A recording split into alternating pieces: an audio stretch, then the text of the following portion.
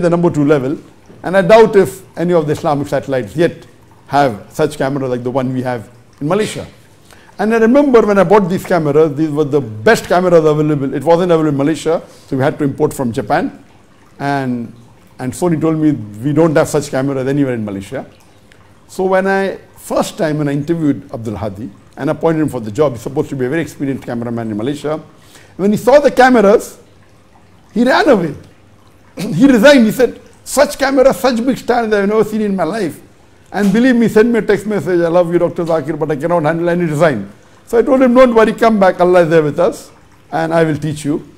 And in the next few days, few weeks, alhamdulillah, I taught him about the few things which he wasn't aware of, these high-end cameras. And mashallah, he became an expert, and I could say that he was one of the best cameramen available in Malaysia, handling the best cameras. But Allah has His own reason, and unfortunately, he had to leave this world. It was Allah's will, and we accept the will of Allah subhanahu wa ta'ala. But yet, the husband told me, no problem, I will try and do it alone, and single-handedly, with the help of some person getting him the standards, etc. So we again restarted this program, and we pray to Allah subhanahu wa ta'ala that if there's a will, there's a way, and Allah's help is there. Imagine in Bombay we had directors, we had director of photography, we had cameraman, we had set designers. Here everyone, mashallah, everything is Allah's help, because the experience that are in the field of dawah, I am all in one. The director of photography, the art designer, the sets that you've seen, everything with the help of Allah subhanahu wa ta'ala. So it's a misconception that you require too many staff to do dawah, you require a big budget. Yes, alhamdulillah, in 2016, we were the largest private Muslim dawah organization in the world, having more than 650 employees, having the biggest budget in the world. Now our budget has come down to 10%, yet it may be one of the largest budget. Imagine in our head office here in Malaysia, we have only 1 technical staff and 2 security, yet we are continuing. So, the number 1 important factor for dawah is the help of Allah. And when we did hijrah, me and my family from Bombay to Putrajaya in Malaysia, our dawah increased, our iman increased, our activity increased. The Facebook following is now, mashallah, it was less than 14 million. Now it is, mashallah, more than 23 million. It has increased by 75%. My YouTube was only 400,000, now it is 3.6 million subscribers. Imagine, nearly 9 times more. And we just started our Instagram. And recently, hardly about 3 months ago, we got the blue tick. For the first 2 years, the Instagram, or maybe 2.5 years, didn't give us the blue tick. Finally, one of my friends, he used his influence and we were able to get the blue tick. And the moment we got the blue tick, the followers increased. And just 2 days back, mashallah, we crossed more than 1 million followers on the Instagram. And we hope that inshallah, in the next few years, inshallah, it should reach close to the followers, or maybe outnumber the followers of the Facebook, inshallah. All the hands of Allah subhanahu wa ta'ala. Numbers are not important. It's important that the message reaches the world and the message is implemented by the people. We pray to Allah subhanahu wa ta'ala with all. I mean, the life has been so good with help of Allah subhanahu wa ta'ala. Many people tell me, oh, you have done hijrah, the life has changed completely. Believe me, everything Allah gave us on a red carpet. If we try to take out faults, you can take out 1 million problems. But if you think of the ni'mah Allah has given, it is billions times more. So Allah subhanahu wa ta'ala has been very kind in this time that after we did hijrah and we left all our staff and our assets, everything in Bombay, and we restarted here. Allah has been very kind and has been very helpful to us. That increased activity, and the reason that I stayed a bit longer in Qatar was because my 3rd child, that is my daughter Rushda, mashallah, about 2 months ago, on the 10th of May, she got married. As you may be aware that my son Farid got married in last Ramadan, 1 year, few months ago, along with my daughter. And now my 3rd child, we have 3 children. That's my 2nd daughter Rushda. MashaAllah, she also finally got married on the 10th of May, about 2 months and few days ago. So one of my major responsibility as a father, including my wife as a mother, we have fulfilled one of the major responsibilities that all our 3 children have got married, and we tried to get the best spouse that we could find for them, so that inshallah pray to Allah subhanahu wa ta'ala that may the progeny, may the children of our children and the generations to come would be like Ibrahim alayhi salam prays that they be Muslim, and may they spread the message of Allah subhanahu wa ta'ala, and may Allah subhanahu wa ta'ala make them instrumental in delivering his message throughout the world. So due to these factors, there was a gap, and inshallah I will be in Malaysia for another 2.5 months. So inshallah I'll be handling this session that's going on, and Farik next week would be traveling to Makkah and Medina. He has a Dawah training program he's conducting, 5 days in Medina and 5 days in Makkah. Then he may spend a few days in Riyadh. So he has a 2 weeks trip from after a week. So he'll not be handling the next session as Sheikh Farik. There'll be a gap. And when he comes back, he'll be coming again on Saturday. So he'll miss that. So I'll be handling, this is the 3rd Saturday I'll be handling. And the 5th Saturday normally supposed to be a rest day. It takes place once every 3 months. But I decided, since we missed some of the sessions, inshallah, the 5th Saturday of this month, July, I'll be handling Ask Dr. Zakir. So in this month, I missed the 1st Saturday due to the absence of the staff. So we'll compensate by having the session on the 5th Saturday, which is normally a rest day. Every 3 months there's one Saturday which is a rest Saturday. But inshallah, so 2 weeks from now, that is on the 22nd of, today is the 15th, so on the 29th of July, I'll be handling Ask Dr. Zakir, Season 11, Session 2. And again, next month, the 1st Saturday and the 3rd Saturday will be handled by me, and Farik would be missing the 4th Saturday of July, as well as the 2nd Saturday of July. Then again he'll be here for 1 week, and he'll be going again to Indonesia for a lecture tour, again for about maybe 10 days. So I think he will be outside Malaysia more than me. I'm for about 6 months, maybe he'll be for 7 or 7.5 months. And may Allah subhanahu wa ta'ala accept his efforts in the field of dawah. So I'll try and finish my 6 sessions, because each season is for 6 sessions. So I'll have 2 sessions in July, the 3rd and the 5th Saturday, 2 sessions in August, the 1st and the 3rd Saturday, and inshallah in September, the 1st and 3rd Saturday, that is the 2nd and the 16th of September. And after that, I'll be traveling. I've got some few lecture tours. Since the pandemic is over, I'll be traveling to various countries. I've got invitation from several countries. So those countries which I feel are more fruitful for dawah, I'll be traveling. And I pray to Allah subhanahu wa ta'ala that may accept my efforts. So this was just a small description for the break in the sessions, the live sessions of myself and my son. We start with open question and session. We'll take more questions from the WhatsApp. And as you're aware that every week for my session, we receive more than 5,000 questions on the WhatsApp, and live a few thousand on the Facebook, and a few thousand on the YouTube. So total we receive about 20,000 questions. The live questions, the question that come on the WhatsApp is seen by my staff. They may not go through all the 5,000 questions. They may go to 2,000 questions or plus, out of which 100 questions they select and send it to me. From that, I select about 15 questions which I intend to reply in the session. And simultaneously, there are my staff, there's my son, who's checking the questions that are posted on the Facebook and YouTube live. So the questions on the YouTube and Facebook which are live are checked by my staff, and they forward it onto my phone, because if I start reading the questions, it will be too long.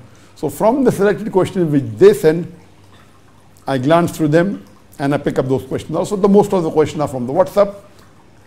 Few are from the Facebook and YouTube, and maybe sometime from the other social media. So we start with the first question from WhatsApp.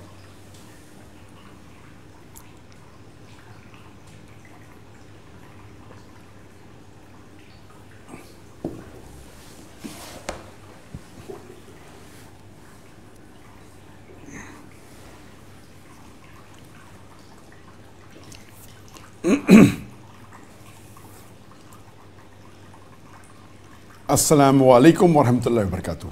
Wa alaikum assalam wa rahmatullahi wa barakatuh. My name is Asim Shahid Golap from Mumbai, India. I am a lawyer by profession and I appear in various courts of law. My question is, generally the lawyers address the judges as my lord or your lordship. Is it permitted to address in that manner when niyyah isn't of considering them as Lord? This is a very important question asked by Brother Asim from Mumbai, India, that can we call, in the court of law, we refer to the judges as my Lord. So can we call my Lord? And we know that we don't consider them to be God. So though we don't consider them to be God, can we call them Lord? First, you should understand that what is the meaning of the word Lord. The English word Lord has various meanings. One of the meaning is God. And but natural, in no way can you refer God to anyone except Allah subhanahu wa ta'ala, except the one true God, Allah. You cannot refer Rabb or God or Lord to anyone except Allah subhanahu wa ta'ala. But Lord has various other meanings also. The word Lord in England is also used as a title. Like there are various titles given to people like knight. They also title as sir. So Lord is an honorific title or a title of honor given to any man. And it's a common in English language. So one of the meanings of Lord is God. The other meaning is calling him with honor or with respect like sir. The third meaning of Lord is also that in the UK Parliament there is a House of Commons and the upper house of Parliament. The upper house of the UK Parliament is called as a House of Lords. So if you're a member of the upper house of Parliament, you're called as Lord. So anyone who's a member of upper house of Parliament in UK is called a Lord. No one considers him to be God. So Lord in English language has various meanings.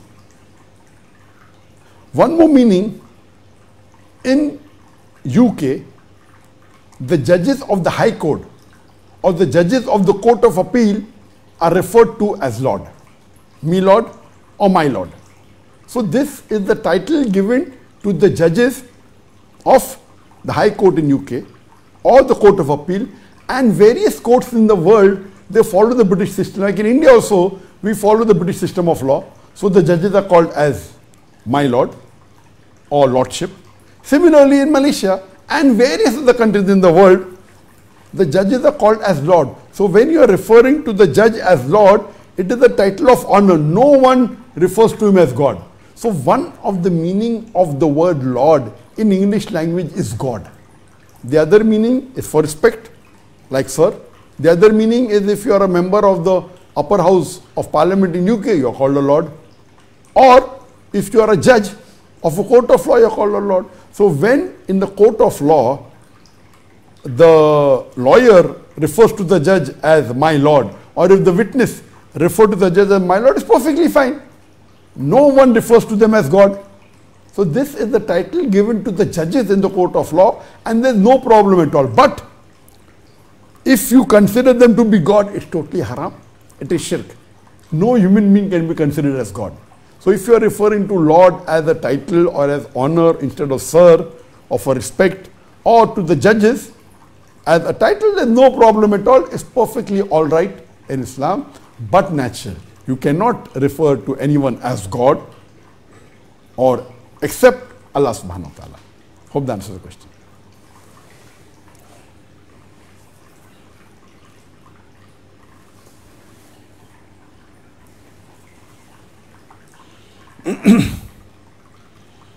The next question.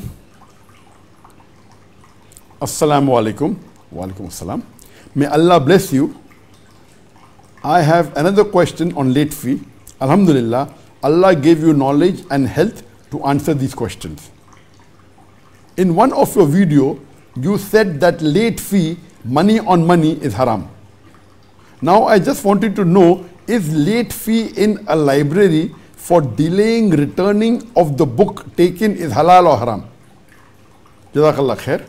May Allah bless you and give you better life in this world and especially in the hereafter. A similar question is asked by another person. Assalamu alaikum. Wa alaikum assalam wa rahmatullahi wa barakatuh. I am Asif Qazi from Mumbai, India.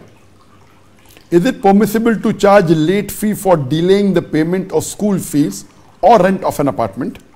Can we sign contracts in which is stipulated a late fee at the percentage of 1% of the rent per month or something similar, and take care that we will not make the payment late, thus not involving in interest or riba?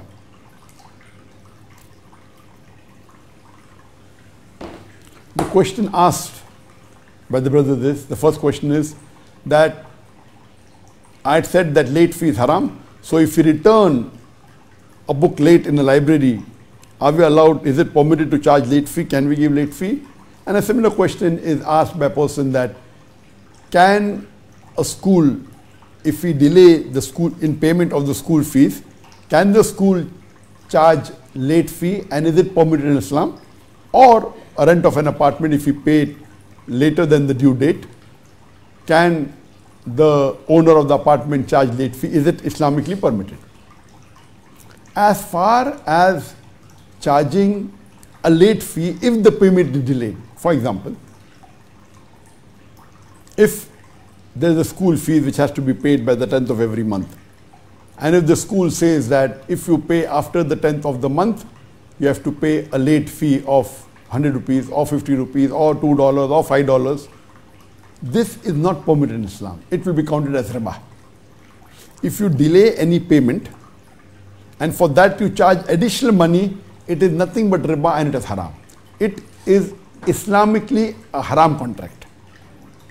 A school cannot charge late fee just because of delayed payment, or if you are paying the rent of an apartment and the due date is 5th of a month, and if you delay by 1 week, and if the contract says that if you delay by 1 week, you have to pay so much percentage, 1% of the rent or per month, or you pay a fee. This is money paid for the money given late for delayed payment is nothing but riba. It's money on money, it's haram. But natural, in a contract where payment has to be given for the rent of an apartment or for school fees, you can be strict on a due date. If it's delayed, you can put conditions like, okay, it will not allowed, or you can stop him from attending school, but you cannot charge extra money because he paid money late. It is riba, it's haram. So in the earlier answer, I don't know which answer you're referring to. If it's charging late fee for delayed school fees, it is haram. What you can do is you can tell, okay, if you pay your late fees late, you will not be allowed to attend school. That's permissible. But you cannot charge a late fee. This is not permitted in Islam. And I'm aware that if you don't charge late fee, the person will not pay. What are you going to do? And we had this problem in India when we had a school. And we used to say that, okay, if you don't pay, then there's a reminder sent. 1 week late, then 2 weeks late, then 1 month late. The person doesn't know what we're going to do. So unfortunately, we can say, okay, your child may not be allowed to attend school, which is not what we want to. But if it's too many weeks or months delayed, you can stipulate this, but you cannot charge extra fee because it's money on money given late, it is riba, it's haram. So late fee cannot be given, late fee cannot be charged, or a penalty cannot be charged in money. For any money which is given late, this is Islamically not permitted. But regarding a question, that if I'm taking a book on rent from a library, and if I delay in returning, can he charge a late fee? Yes. Well, if he's charging you $1 per book per week, and if you give it late, he can charge you additional rent. That's permitted. Or if he's telling that you take the book free, but if you return, After 1 week, I'll charge you, that is permitted. He is not charging money for the money giving late. But if you're renting a product, and if you delay in giving the rent, and if he's charging you additional rent, it's permitted. He cannot charge you a late fee for the money given late. That is riba. But if he's charging you extra because you're delaying in giving the book back, which is on rent. So if you're hiring a book from a library, $1 a week or $1 for 2 weeks, and if you delay in returning and he charges you more rent, it's permitted. He's charging you more rent because you're renting for a longer period. For example, if you rent a car for 5 days and you take it for another 2 days, you cannot say that I will not charge more. He'll charge you additional rent for hiring the car for 2 more days. That's permitted. But if you hire the car for 5 days and you say I will not, and you return back the car after 5 days and say I will give the money after 1 week, then charging more is haram. But if he takes the car for a longer period, like you ask, if you delay in returning the book, he can charge you extra rent because you have rented the book for a longer period. But charging a late fee just because you have given the rent late, like of an apartment, that is not permitted. Hope it's clear. So signing a contract also saying that you will give extra money if you pay late is also a haram contract. So in this thing you have to be careful that you have to change the words of a contract in such a way that it does not involve riba. But unfortunately, most of the contracts that are there in most parts of the world, even in Muslim country, unfortunately have this clause of late fee, if you pay late, etc., which is not Islamically correct. So Muslim having such a contract, if you are the owner of an apartment, if you rent an apartment and you put the clause that if you give late, you'll have to pay extra money, it's haram. You cannot make a contract. Neither can you make such a contract for renting your apartment. Neither can you sign a contract if you are renting the apartment from somebody else. But unfortunately, what has happened that there are many countries in the world where even the government says that if you pay the telephone bill late, you have to pay a late fee.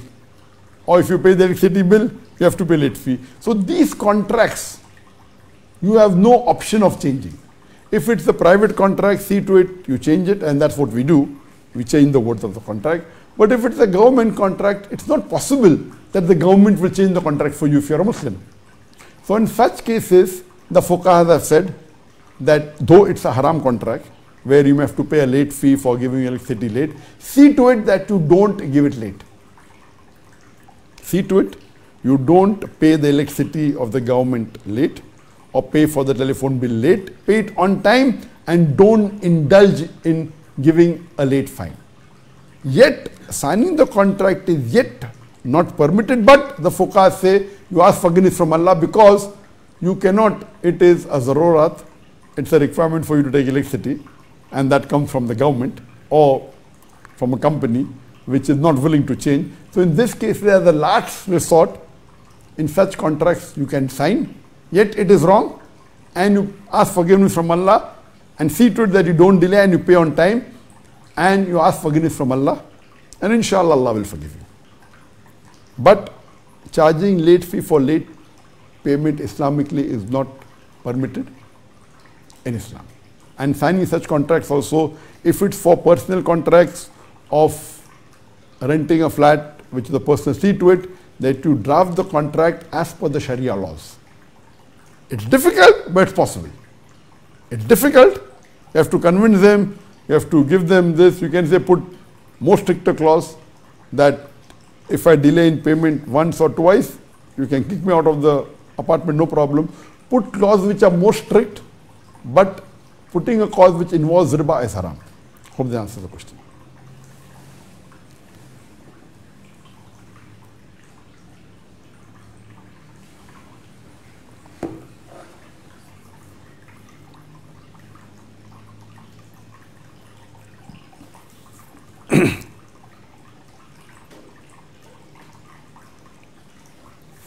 The next question.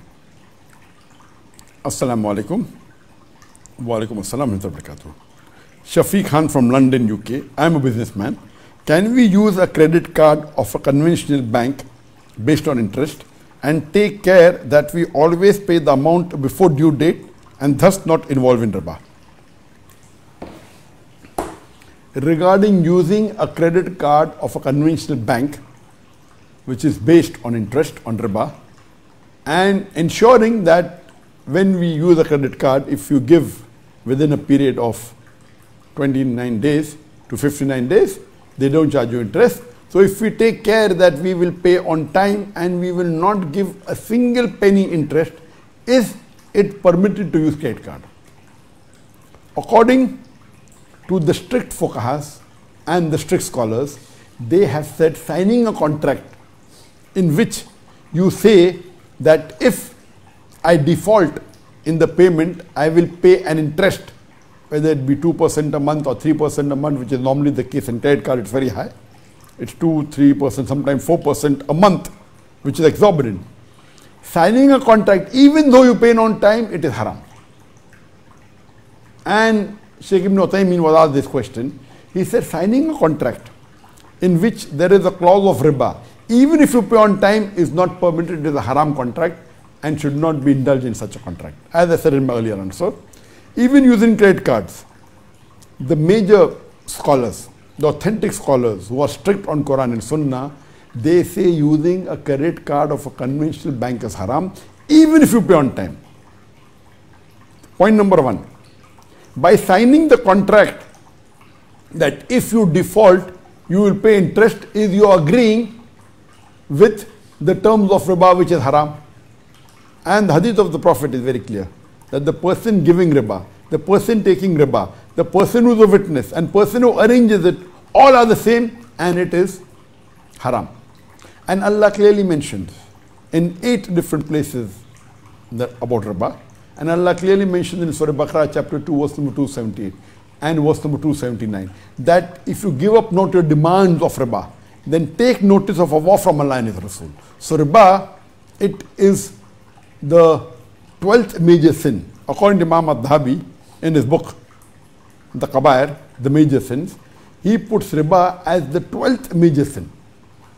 And it is like waging a war against Allah and His Rasul.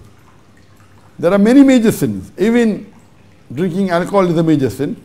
But Allah doesn't say that if you drink alcohol or if you do zina, Allah and His Rasul will wage a war against you. As far as riba is concerned, Allah is explicit in Surah Baqarah chapter 2 verse 278 and 279. That if you involve in riba, if you give out not your demands of riba, take notice of Allah from Allah and His Rasul. And which human being, whether Muslim or non-Muslim, can wage a war against Allah and His Rasul? So, when you sign a contract, that's the reason even keeping a savings account in a conventional bank which deals with riba is haram. Because even though you say that I will keep the money in a savings account or in a fixed deposit, and what money I get I will give in charity, the Quran is clearly taking interest is haram. So for giving in charity, first you have to take. Taking interest is haram, giving interest is haram, signing as a witness or facilitating, even signing for a conventional bank account as a witness or introducer to your friend is haram. So all these are haram. So in a credit card, what many people, I know there are fatwas given by many so-called European scholars and fatwa committee of the Western countries of North America, of America. I know many, okay, because it's a zaruat, you can use a credit card as long as you pay on time. There are high chances that you may forget. If number one, signing a contract, even if you pay on time, is haram, number one. Number two, who knows about the future? Can it not be possible that once in a while you may forget? And what the clause of the credit card is, that after you use the money, you have to pay within 30 days, can be extended to 59 days depending upon the bank.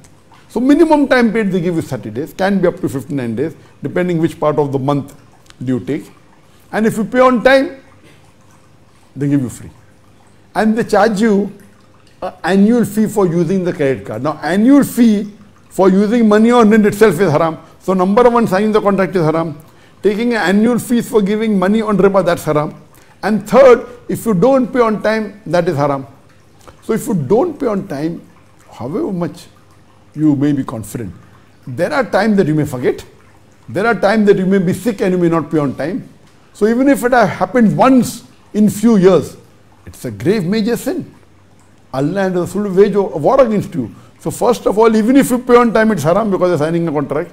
Number two, you're paying the annual fees for credit card, that itself is haram. Number three, that if you forget, actually you'll be paying riba. So all three are haram. I know that there are some Western countries, scholars who say, what is the Zarurat? Don't indulge in it. You keep a debit card. Debit card is permitted. If you have to have a bank account, you can open a current account which does not involve in riba. You can't take riba and give it in charity. Some scholars say that it's okay, but the most authentic scholars, taking itself is haram. So for giving first you have to take. So I disagree with Muslims keeping in a conventional bank in a fixed deposit or savings account and saying we'll give the riba in charity, thinking we'll get no sawab. No, that itself is wrong. Because when you're taking riba, you're already getting a major sin. By charity, you may be getting 100 points plus, but taking riba, you may be getting 10,000 points negative. So 10,000 negative, 100 positive, yet you have 9,900 negative points. What is the benefit? But because of zarurat, you can open in a conventional bank in a current account which does not involve riba.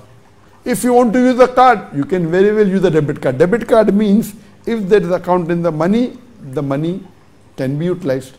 Here you are not taking loan from the bank. So debit card is permitted, credit card in a conventional bank is prohibited. So the alternative you can do is use a debit card. See to it you put money in the bank if you have to use a card. And when there is money, whatever money you have, that much money you can use, whether for shopping, whether for payments of bill, no problem. If it's an Islamic bank working on Islamic principles and not on riba, then you can use a credit card of Islamic bank because the Sharia is not broken. It does not deal with riba. It is based on the Islamic principles of Sharia without involving riba. So if you have a credit card of a Islamic bank working on the principles of Sharia, then that's permitted. But best, I would say, is don't take loan even from Islamic bank. Best is not to take loan. You can have partnership, you can do musharaka with your friends, etc. Best is not to take a loan from any bank. If you have to take as a last resort, better take from Islamic bank than a conventional bank. Don't use credit card of any bank. If you have to use a last resort, use of Islamic bank, okay. Best is to use the debit card. Hope that answers the question.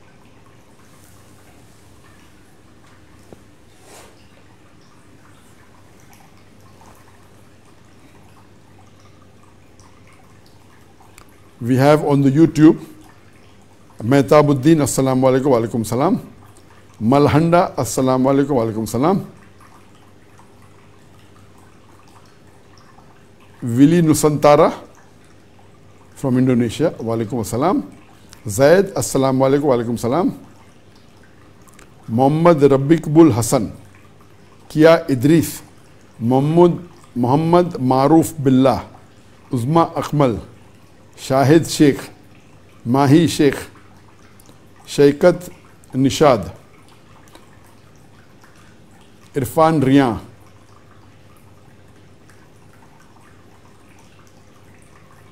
Desi Gamer, Momin Shodiev, Sir Whitemead,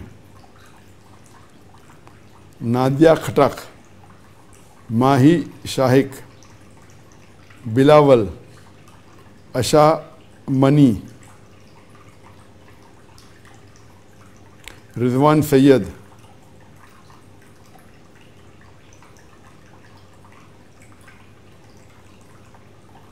all of them are wishing salam alaikum salam. They are praying for me. I pray for you too. May Allah subhanahu wa ta'ala give you the best in this world and the akhirah.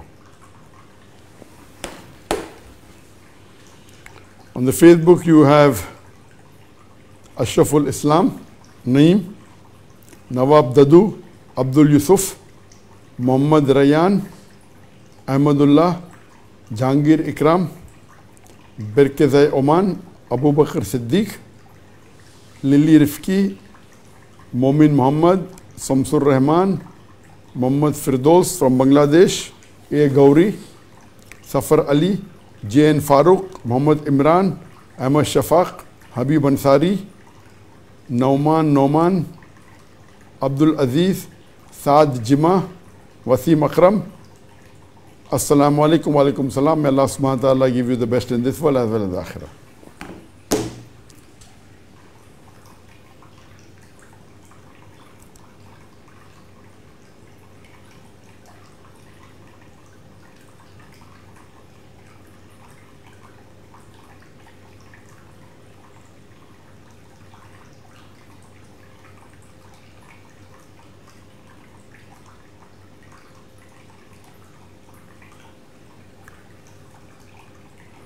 The question posed from the YouTube is Rizwan, from Rizwan Sayyed.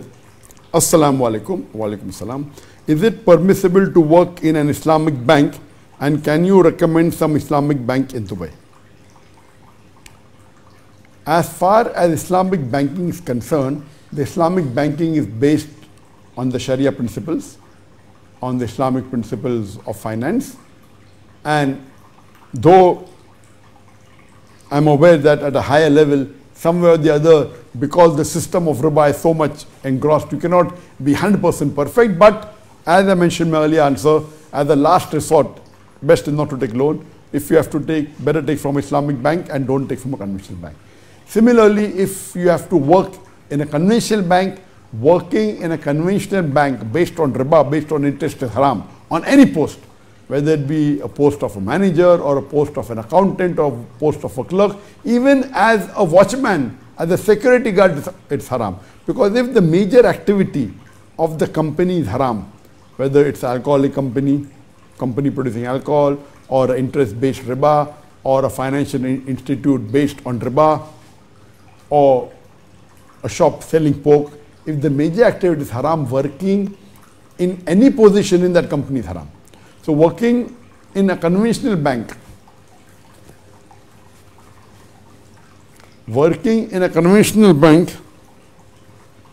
in any post is haram. But working in Islamic bank is permitted. And in the UAE, as far as my knowledge goes, there are 6 Islamic banks in UAE. First there were 7, now it became 6. And one of the biggest bank is the Dubai Islamic Bank. The second in terms of volume and big, it's the Emirates Islamic Bank. Then you have the Abu Dhabi Islamic Bank. You have the Sharjah Islamic Bank. You have the Ajman Islamic Bank. And you have the Rak Islamic Bank. There are 6 banks. There was a Noor Islamic Bank, but that closed down and it merged with the Dubai Islamic Bank. So basically there are 6 Islamic banks in UAE, and there are branches in different parts of UAE, in Dubai, in Sharjah, in Abu Dhabi. So the biggest is the Dubai Islamic Bank, I repeat. Number 2 is the Emirates Islamic Bank. Then the Abu Dhabi Islamic Bank, Sharjah Islamic Bank, Ajman Islamic Bank, and the Rak Islamic Bank, Ras Al Khaimah. There are 6 Islamic banks, and if you want working in Islamic bank based on the Sharia principle, is permitted. Hope that answers the question.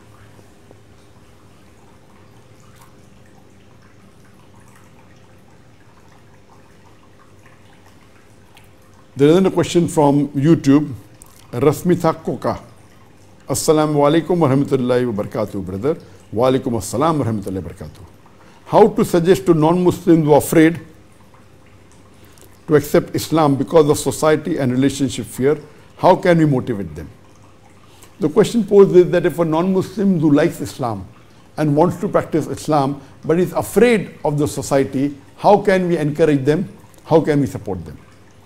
As far as if a non-Muslim is afraid of the society and is fearful that he may have a backlash, number 1, if a person accepts Islam, he doesn't have to proclaim to the world. If a man or a woman, a male or a female, a boy or a girl who is a non-Muslim, who is convinced with the teachings of Islam, who believes that there is only one God and believes that Prophet Muhammad is the messenger of God, it is between them and Allah. If they tell to themselves and they agree that there is no God but Allah and Prophet Muhammad is the messenger of Allah, they don't have to proclaim to the world. It is between them and Allah. As long as they believe in their heart that there is one God who deserves worship and there is no other God besides Allah, and they believe that Prophet Muhammad is the messenger of that Allah, it is sufficient, they are Muslims. But proclaiming is better so that it helps them, so that people come to know they are Muslims and they can practice, they can ask the Muslim, they can go to the mosque, they can ask them if there are problems, they can ask them if there are difficulty, and it will help them a lot. But if the situation is such that they are living in a country, a non-Muslim country, or there may be a country where the non-Muslim may fear that his relatives may get violent, their life is in danger, in these cases they can keep about the Islamic faith as a secret. It's permitted till the time it is convenient for them to proclaim. So in such cases, till the time they feel they can settle, or they can find a place where they can stay, or if they feel that the parents will go against them, so they wait, they don't proclaim, they can accept Islam and wait till the time is convenient, or when they can do hijrah, or they can convince their parent that what they have done is right, and if they are convinced, so depending upon the situation, they can keep it secret for few days or few weeks or a few months and reveal it at the right time, or do hijrah, or convince their parent, convince their relatives, it's permitted. Now those people who are fearful, it's the duty of the Muslims to make them comfortable. We should see to it that if we feel that keeping it a secret is better, you can help them to keep it a secret and support them. And if you feel that it's the best that they do hijrah and proclaim it, they can do hijrah, they can change their place of residence and go to a majority Muslim area, and it's the duty of us Muslims to support them. So depending upon what is the requirement for the revert, accordingly should support. If we feel that the life is in danger and proclaiming is detrimental, you can keep it a secret. But this is in very rare cases. Maybe 1 or 2% of the people accepting Islam. In majority, maybe the parents may feel offended, but it's not a question of life and death. So in these cases, they should try and convince their parent what they've done is right. And it's the duty of us Muslims to see to it that we give them support.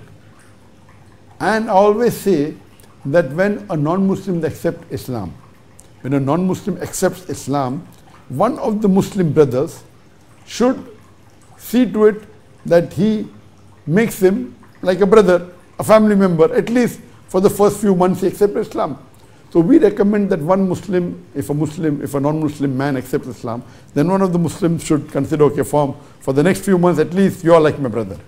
And invite him to his family so that he can spend the Eid together, he can spend the good times and the sorrowful time as though he has a family. And he spends time with him, guides him. If it's a lady who accepts Islam, so a Muslimah can make her sister, So at least for the few months when they accept Islam, see to it that you go out of the way and share the pleasure like you do with any other family member. So Eid you spend together, you guide them, call them home, teach them about the Salah, about the details of the Islamic Sharia, and see to it that they're comfortable, so that if they go to a mosque and if they go with a Muslim, they're more comfortable rather than going alone to a mosque and you don't know what will happen. So if you have a Muslim friend accompanying you who behaves like a brother, it's very important that when a non-Muslim accepts Islam, some of the Muslims should treat them like family members, at least for the first few weeks or first few months, till the things are better. And of course, by the time he'll have more friends. So once he is experienced in being a Muslim for a few months or a year, then it becomes easier and more comfortable for him to travel amongst the Muslims or to be among the Muslims. So when a non-Muslim accepts Islam, see to it that we Muslims support them. Many times you may have to support financially, morally, and various other ways. And if the non-Muslim is fearful, see to it that you support, that there is someone who is there. If something happens at the last moment, they can give you a call and surely you can be there present in the next few minutes or in 20 minutes, whatever it is. So this gives a sense of security and would be easier for a non-Muslim to accept Islam. Hope that answers the question.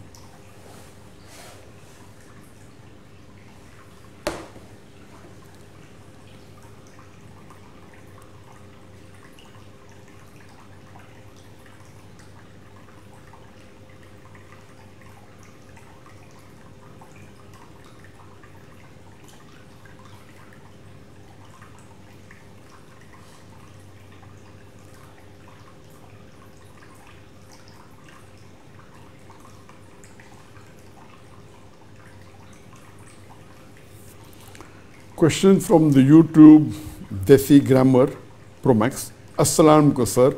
Is it haram for a man to wear chain, not gold chain? As far as wearing a chain is concerned, maybe a neck chain, is it haram if not gold? As far as for a man to wear gold, there is a clear-cut hadith in the Prophet that the gold and silver is haram for the Muslim man. So wearing gold or silver, gold and silk is haram. So wearing a gold ring or a gold bracelet or a gold chain, it's haram for the man. Even wearing silk is haram. But this is permitted for the woman. The question is wearing a chain which is not made of gold, maybe made of silver or any other metal, is it permitted or not? There's another hadith of the Prophet which clearly says that you cannot wear things that pertains to the opposite sex. So wearing things which are meant particularly for females, a man cannot wear, and things which are meant for the male, a female cannot wear. So this is a broad hadith that anything which is meant for particularly a female, a male cannot wear. And what is particularly meant for a male, a female cannot wear. For example, things that are there like a earring. A earring is usually meant for a female, so a male cannot wear a earring. A ring is worn both by male and by female, so wearing a ring is permitted, and the Prophet wore a ring. The Prophet wore a silver ring. So wearing a ring is meant for the female also, meant for the male also. So wearing a ring is permitted, but wearing a gold ring is not. Talking about a finger ring. So wearing a gold ring is not permitted for the male, but is permitted for a female. But wearing a silver ring is permitted for both. So if the ring, a finger ring, if it's not made of gold, it's permitted for the male. Coming to a neck chain. As far as the neck chain is concerned, it is a sign.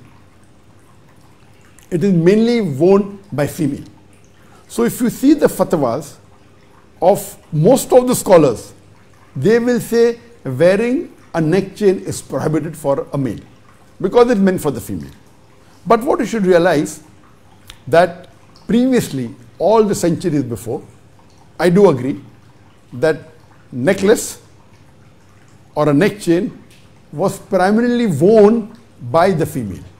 But in the last few decades, we find that it is also worn by the male. Now, is it permitted for a male to wear something which is specially meant for the female? And the answer is no. But there may be certain times, certain things in which it is meant for a particular sex, gender. Later on, it may be used for both. And the best example I can give you is of a wristwatch. The watch, when it was introduced earlier, in the 16th century when the watch was introduced, the wristwatch was only meant for the female. The male never wore wristwatch. What the male wore was a coat watch. You know, they took out from the inner coat pocket and this one. So if in the 16th and 17th century, if an Islamic scholar was asked, can a man wear wristwatch? And the answer would be no. Because wristwatch was only meant by females, only worn by females. Many people may not be aware of the history of the wristwatch. It was in the 18th century, or rather towards 1880 or the later part of the 19th century, about 250 years after the wristwatch was invented. It was 1880 or 1780. I think 1880 it was. The soldiers, they could not afford keeping a watch in the coat, because to take out a watch, your hand was utilized.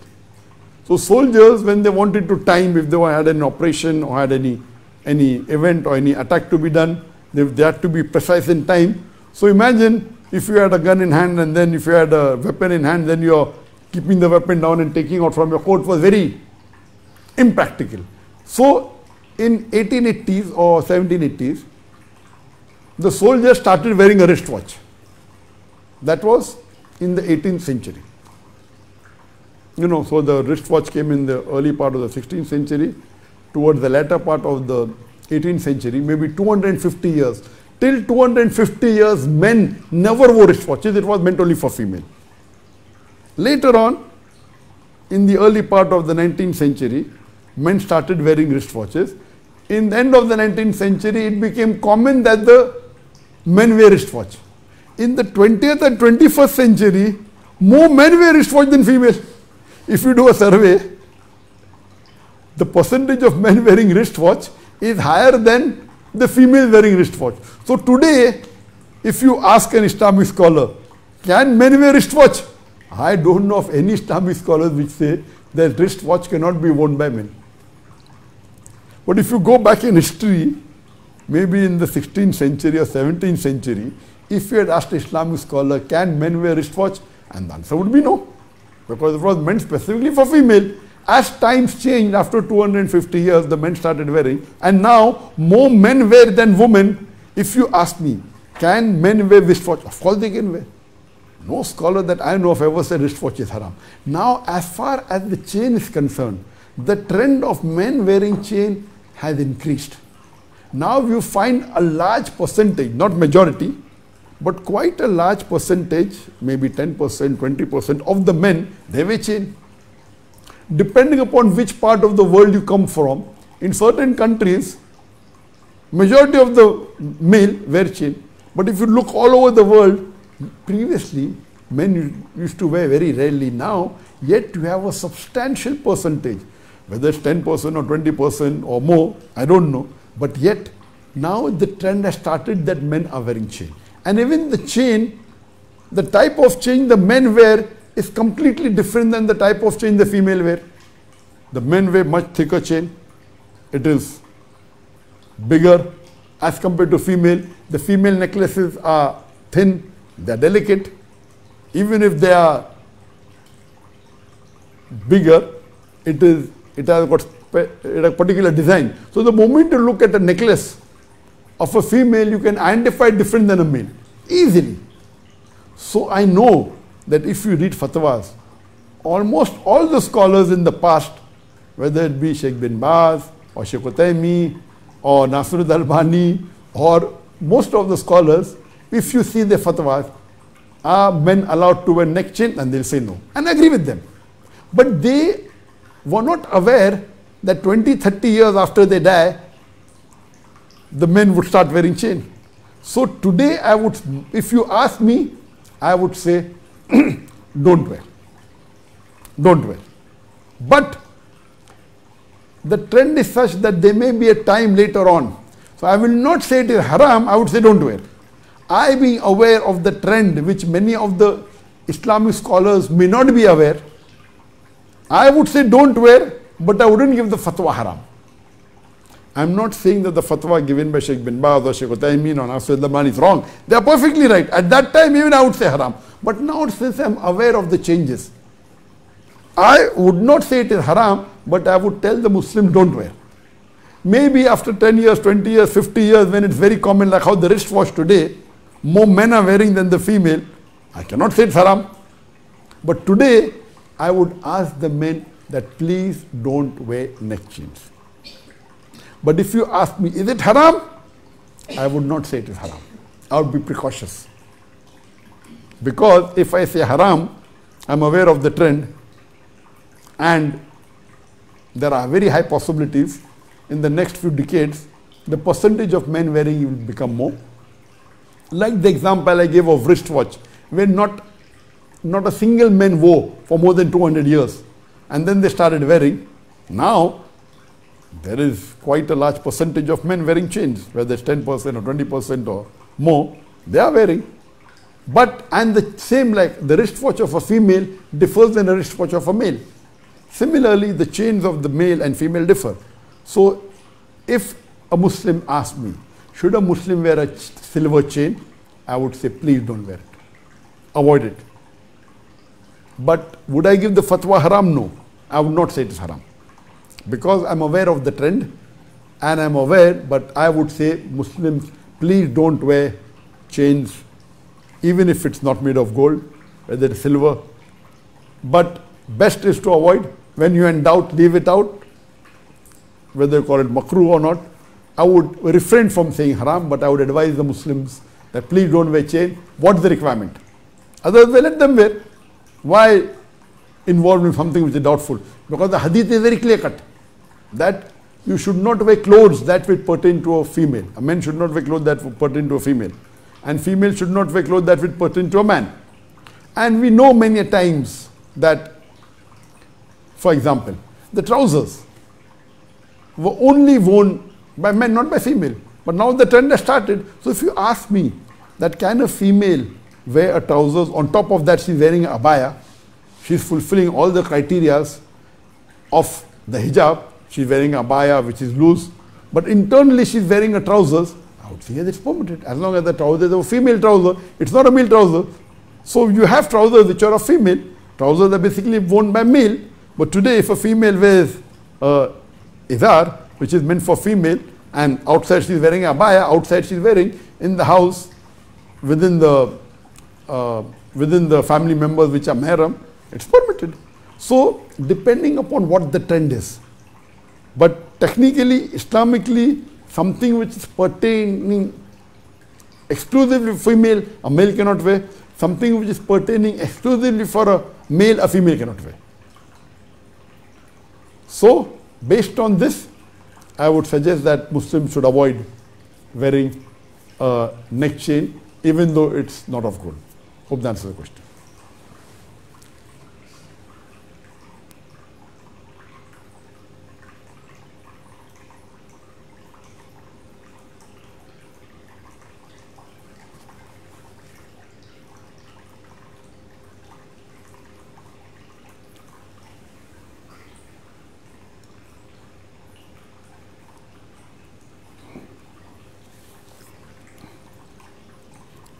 The question posed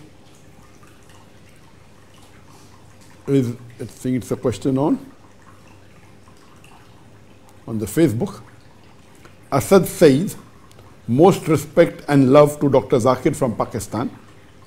I am a Muslim by birth, but I have never really done dawah. Would I be considered a good Muslim?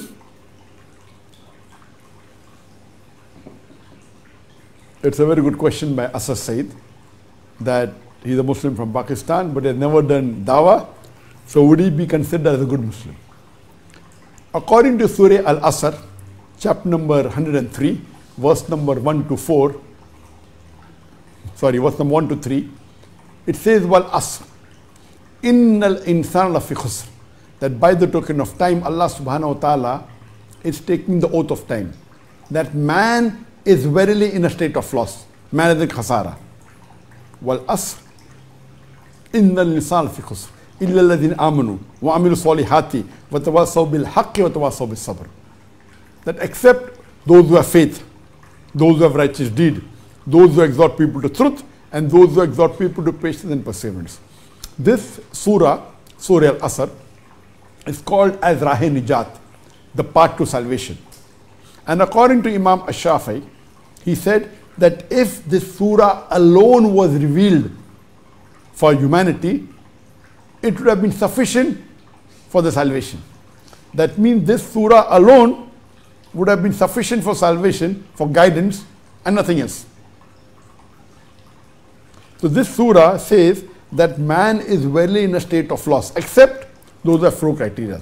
Those who have faith, iman, those who amal salihat, who have righteous deed, wa tawasaw bil haqq, inviting people to truth, that is doing dawah and islah.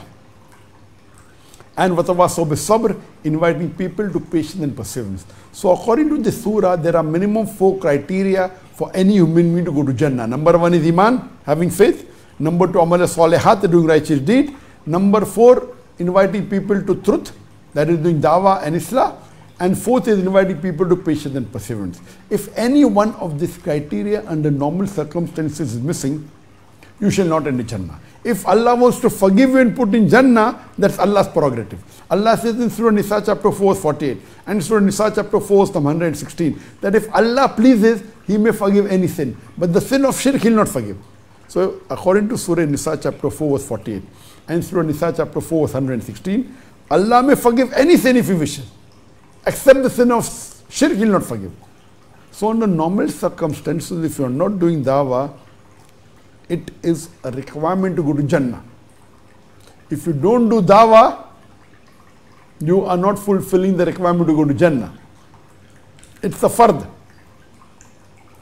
If Allah wants to forgive you, it's different, but in normal circumstances, you may be a very good Muslim, you may be praying 5 times a day, you may be fasting in the month of Ramadan, you may be giving zakat, you may have gone for Hajj.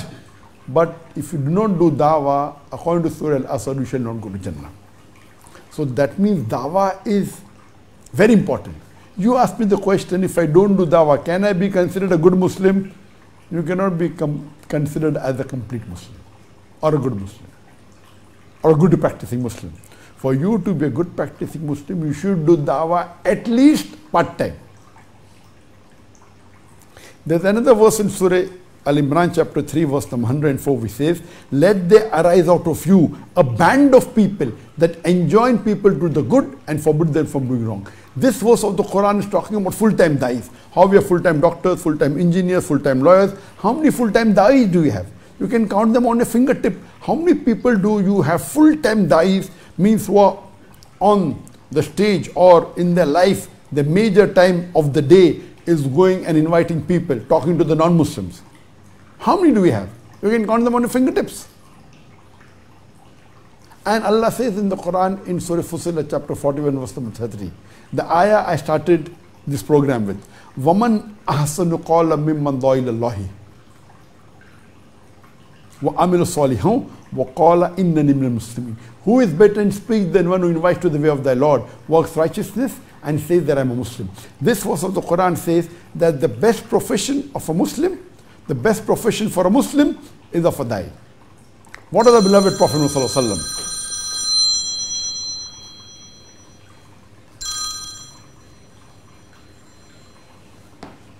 Our beloved Prophet Muhammad sallallahu alaihi wasallam, he was a Muslim. He was a da'i. His main work was to convey the message of Islam to the others. So the best profession for a Muslim is a da'i. So being full-time da'i is the best profession. Being part-time da'i is minimum that's required.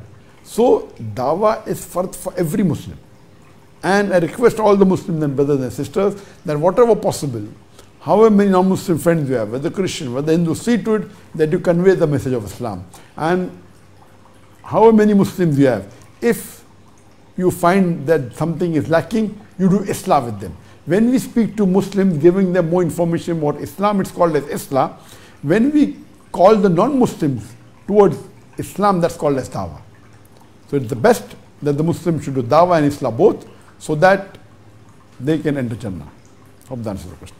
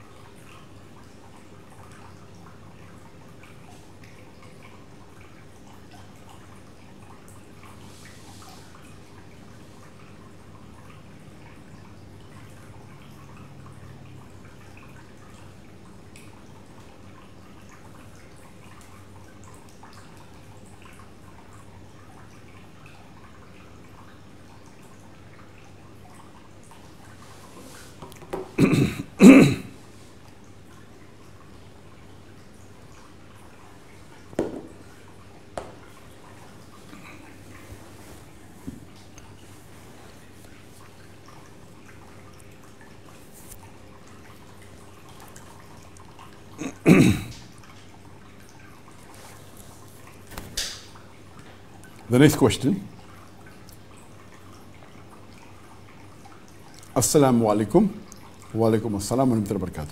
My name is Muhammad Sazid. I am from Bihar, India. I am a hotel management student. I want to know that while offering prayer in tashahhud, is only pointing forefinger is enough, or should I have to move the forefinger up and down? The second question is, where should I look in prayer during ruku and tashahud? The question asked by Muhammad Sajid is that in tashahud, when you are praying the tahiyyat, is pointing the finger sufficient, the forefinger is talking about, or is moving it up and down a requirement? And where should I look while I'm in the tashahud? Or when I'm in the ruku, where should I look? As far as pointing the finger is concerned, pointing the forefinger, all the scholars say is there. But as far as moving the finger is concerned, there are difference of opinion and there is different ijtihad. As far as the Hanafi school of thought is concerned, in the tahiyyat, when we say Ashhadu an la ilaha illallah, when you say La, they normally have to raise the finger, that there is no God. And when they say Illallah, except Allah, they bring it down. So in the Hanafi school of thought, Imam Abu Hanifa, his ijtihad was that in the at-tahiyyat, in the tashahud, when you say Ashhadu an la ilaha illallah, when you say La, there is no God, you raise the finger. And when you say except Allah, illallah, you bring it down. So in at-tahiyyat, Ashhadu, they bring it up and they bring it down. As far as Imam Shafi is concerned, the Shafi school of thought, they raise the finger when they say illallah, except Allah, and they keep it raised till the end of the tashahud. As far as the Maliki school of thought is concerned, Imam Malik, they move the finger left to right. As far as Imam Ahmad ibn Hanbal, or the Hanbali school of thought is concerned, they raise the finger during the dua. And at-tahiyyat is the full dua.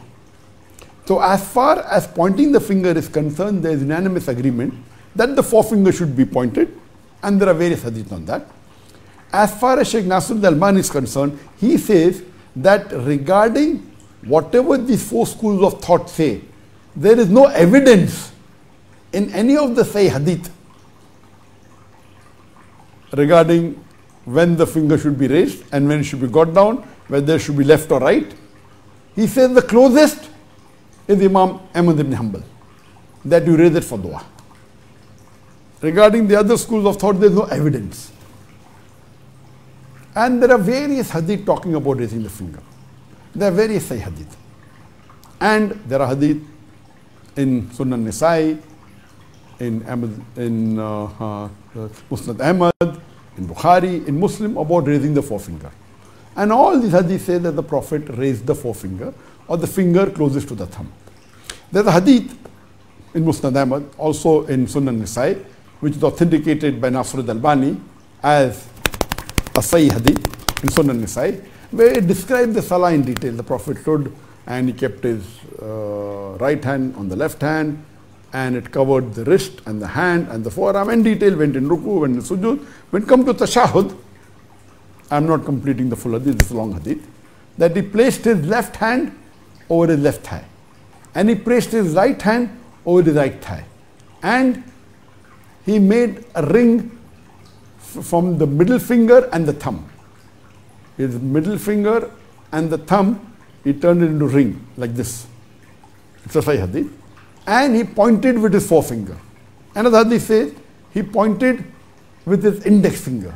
Another hadith says he pointed with the finger closest to the thumb. There are various hadith which talks about pointing of the finger, so there is no doubt about it. This hadith also says he pointed the finger during dua. There are various hadith, and when I was studying hadith, one of my first ustad or teacher in hadith was Dr. Sheikh Zia Rahman Azmi, may Allah grant him Jannah. He expired 2 years ago. He was the dean of the hadith department in Medina, and I studied hadith with him, but it was private classes. He exclusively gave time to me, and we studied for about a month. And he had said that there are various Sahih hadith in saying that the index finger should be raised during dua. And as Nasruddin rightly said that all the hadith say that during dua the finger is raised. There are various Sahih hadith. There is one Sahih hadith which says that during every dua, the finger should be raised. So if you're doing a dua, it should be raised. And there's one hadith which says that the forefinger to the shaitan is like an iron rod. So there's one hadith which does describe about keeping on raising the finger up and down.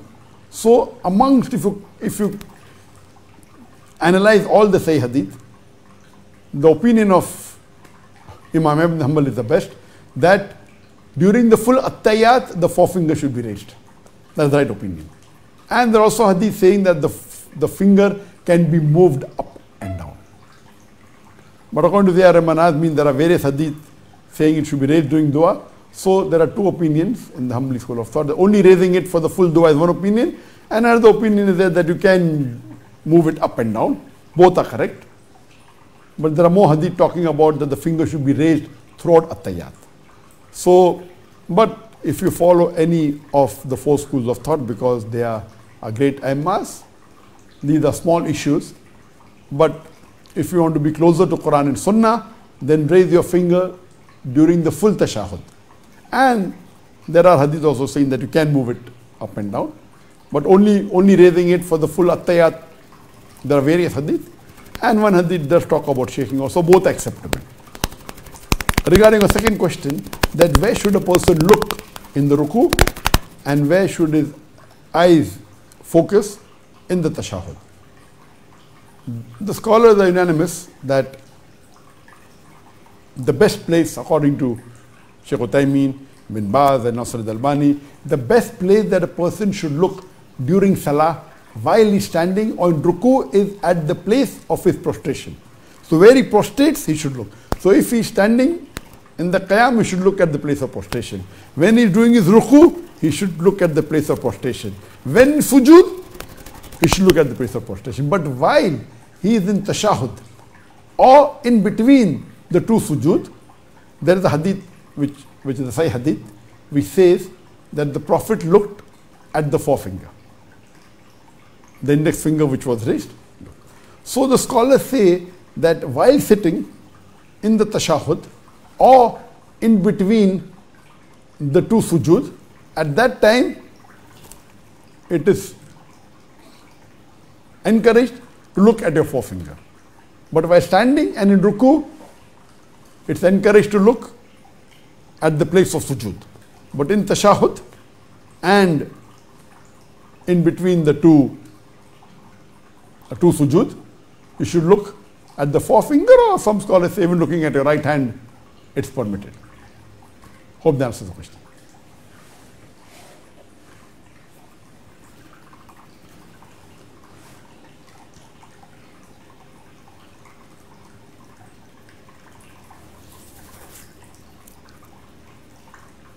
The next question. My name is Santosh and I am from Bangalore, India. I own a retail business in Bangalore related to health and wellness products. I've been following you for a very long time and I admire your work. I am a revert Muslim now, Alhamdulillah. My question is, I've been feeling on and off about my faith towards Allah. I get confused and deviate myself from deen because of the worldly pleasures. How do I hold my faith strong and firm so that I do not get deviated? And I also want to be a da'i like you. Please guide and suggest. Thank you. Brother Santosh from Bangalore, he's been watching my videos and following me since a long time. And Alhamdulillah, now he is a Muslim revert, he has accepted Islam. But he says that very often he gets deviated and it's difficult for him to be firm on the deen. Because of the worldly pleasures, he keeps on getting deviated, so he wants some help. How should he be firm on the deen and avoid the worldly pleasures which are not permitted in Islam? And he also wants to become a da'i, and he asked me a suggestion. Regarding a Muslim, as you know, the times now, the whole world has become a global village. And as science and technology is improving, is advancing, the fitna is also increasing. Doing dawah has become easy because of technology, but there's more fitna. So the technology that is increasing, whether it be social media, whether Facebook, YouTube, Instagram, the social media, there are good things. You can get information at the click of a button, everything on your fingertips. You ask Sheikh Google, you get the reply. You want anything about Islam, it's very easy. Unlike the previous time, you Google, you get the reply. So there are pros and cons both. But the cons are more than the pros. The fitna on the social media is much more than the good things. So what we as Muslims should do, see to it that we utilize it for good things. Whether it be social media, whether it be that's happening technology. Technology per se is not haram. Using it for haram things is haram. So I do agree with you, brother, that there is a lot of fitna for many things, for pleasure, etc. So what we should do, number one is that the Prophet said, be in good company. And there's a hadith when the Prophet said that if you meet a coal man, a person who's a blacksmith, there are high chances that his black coal will rub on you or on your clothes. But when you meet a perfume seller, if you meet a perfume seller, there are high chances that the good fragrance of his perfume will come onto you. Indicating that when you stay in company, be in company of good practicing Muslims and avoid the company of those who are away from the deen. So number one formula is see to it that the people that are around you, your friends, are good, pious Muslims. And stay away from those friends who are away from the deen. So if you have a friend who's praying 5 times salah, who's offering tahajjud, who's fasting in the month of Ramadan, who's doing more of the nawafil fast, who's giving charity, who's always talking about Quran, Hadith, it's better to be with him than a Muslim friend or a non-Muslim friend who may be drinking alcohol, who may be smoking, who may be having girlfriends, who may be doing zina. So number one is, see to it you have a friend circle which is on the deen. And if you have less, go out and find the people who are more Islamic.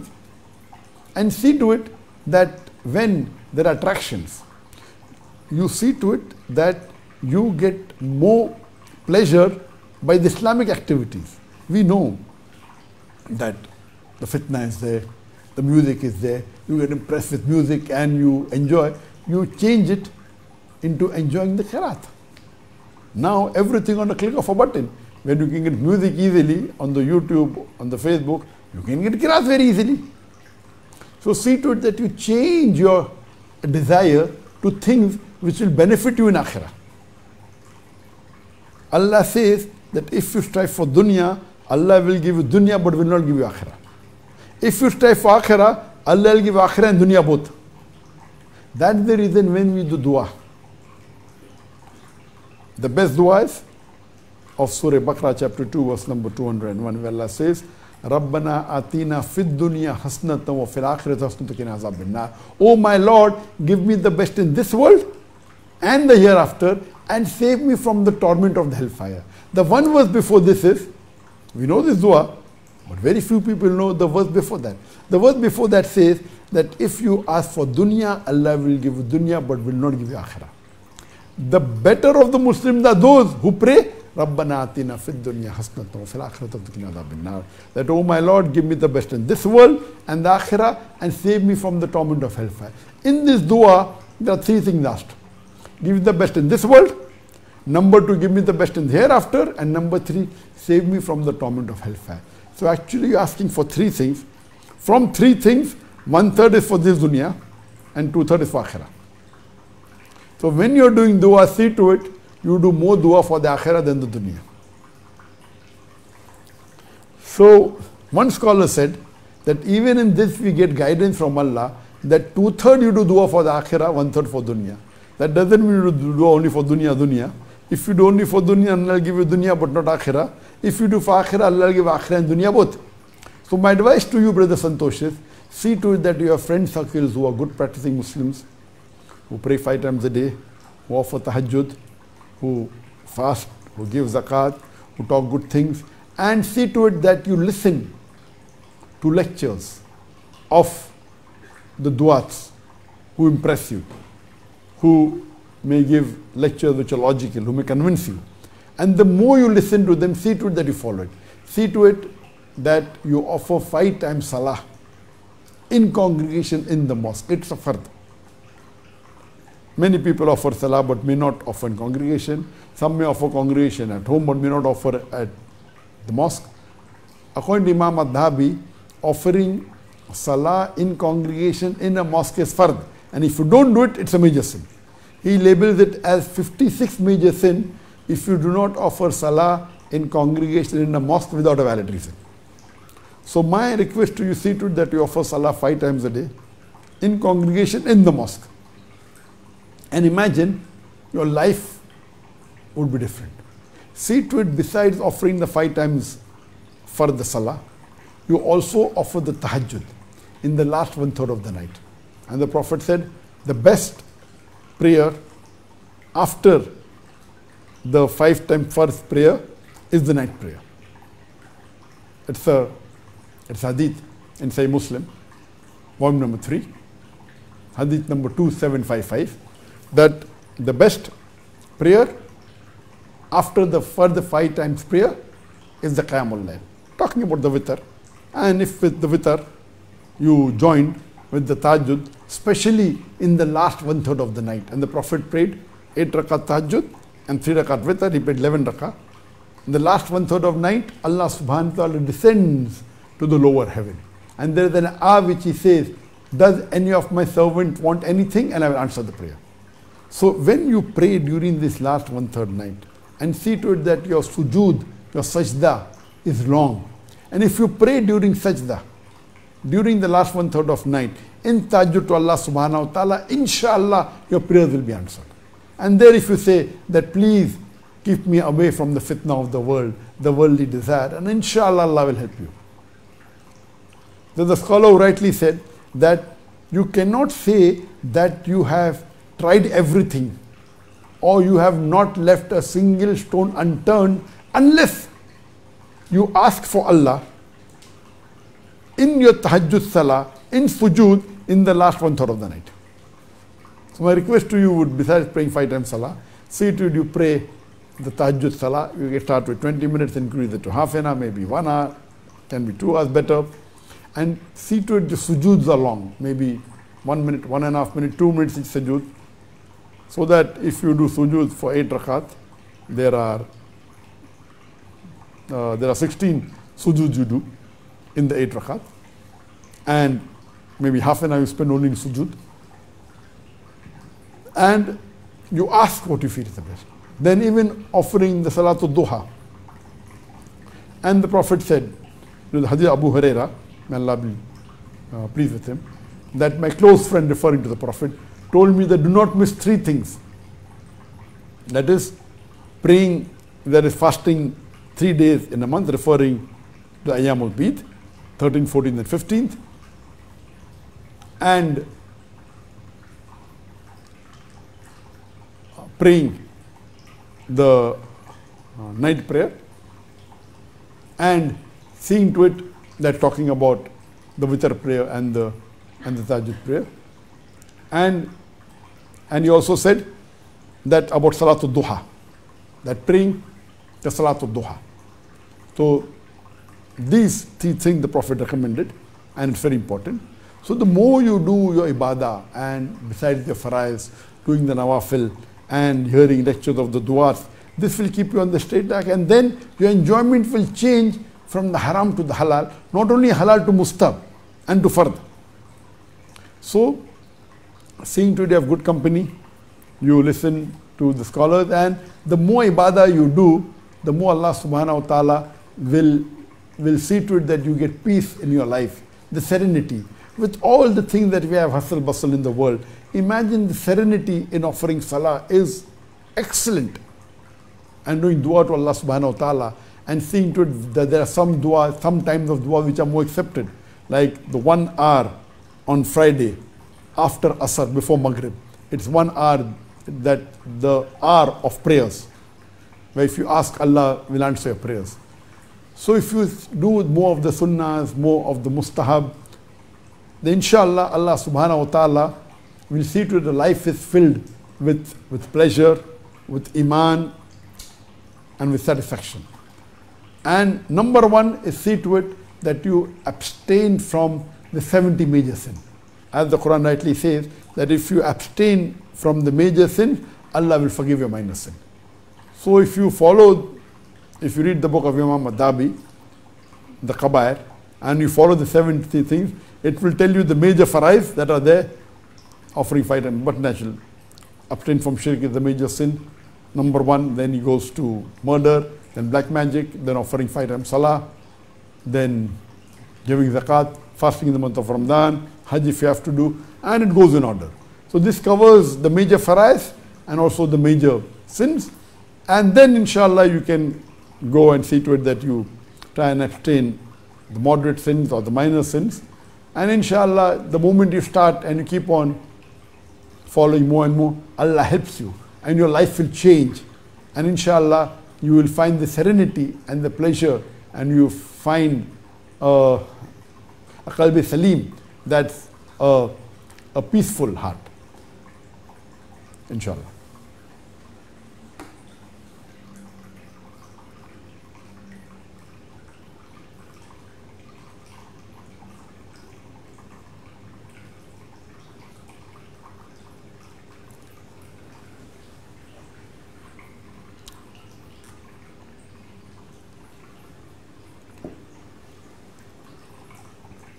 Question posed from YouTube, Bilal Ahmed. What is the best good deed in Islam? There's a difference between what is the best belief and what's the best deed. Of course, the best belief and the most important, it is Tawheed. And the biggest sin is shirk. So number one is Tawheed. But in terms of deed, the hadith of the Prophet, that the first deed that Allah will ask you on the day of judgment, it is your salah. And there's a hadith in Sahih Muslim that the Prophet said that salah differentiates a person from iman and kufr. The thing that differentiates a person from a mu'min and a kafir is the salah. So the most important deed that Allah will ask you on the day of judgment in terms of thing, it is salah. And the most important salah are the 5 times salah. So the best deed a Muslim should be particular in doing it is offering 5 times salah. It's a fard in Islam, and the Quran has stipulated it, and the various hadith, the 5 times salah, the Fajr salah, the Zohar, the Asr, the Maghrib, and the Isha, and the timings are given. And the Quran says, be careful of your middle salah. Middle salah referring to, there are 2 opinions, that if you look at the Islamic day starts from Maghrib, so the middle salah will become the Fajr salah. If you are talking about normal day starting from Fajr, so middle salah becomes the Asr salah. But naturally you should offer all the 5 times salah. And as I mentioned in my earlier answer, that offering salah 5 times a day in congregation in a mosque. Most of the scholars say it is fard, or it is fard kifaya. But according to Imam al-Dhahabi, he says in his book, the Kabair, that if you do not offer salah in congregation in a mosque without a valid reason, it is a major sin. And he lists it as 56th major sin. And I am more leaning towards his view that it is further for a Muslim man to offer salah in congregation in a mosque. So the best deed for a Muslim would be to offer the 5 times salah. And for the men, 5 times salah in congregation in the mosque. This is the best deed. Hope that answers the question.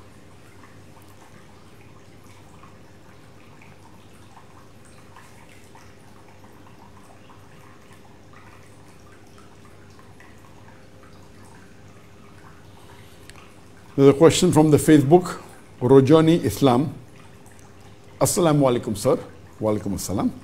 Please tell me about freelancing job. Is it haram or halal? The question posed is freelancing job haram or halal? Freelancing means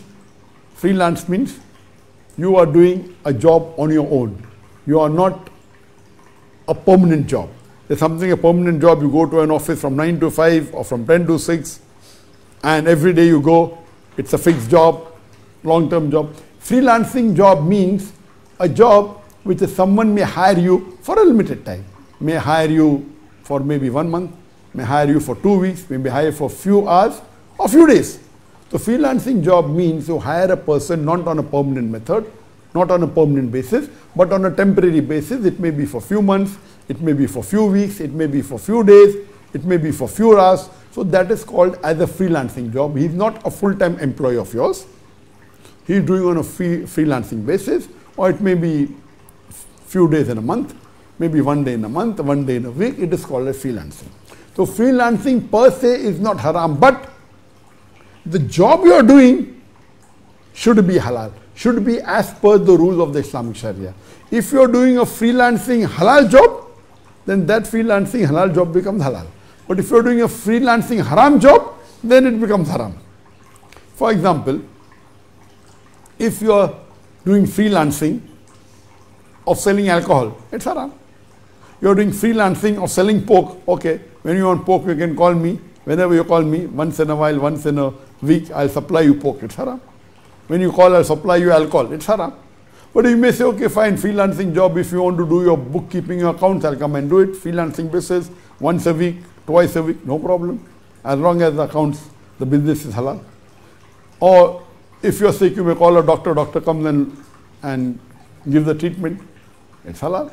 So if the job is halal, is not breaking any rules of the Islamic Sharia, and it's a permitted job, then that freelancing job is halal. If it's a haram job, it's haram. The freelancing per se is not haram. As long as the job that you're doing should be halal, should not be haram job, should not involve any haram activity, should not involve interest, riba, should not involve haram things like alcohol or pork, etc. If it doesn't involve the haram elements, freelancing per se is allowed in Islam. Hope that answers the question.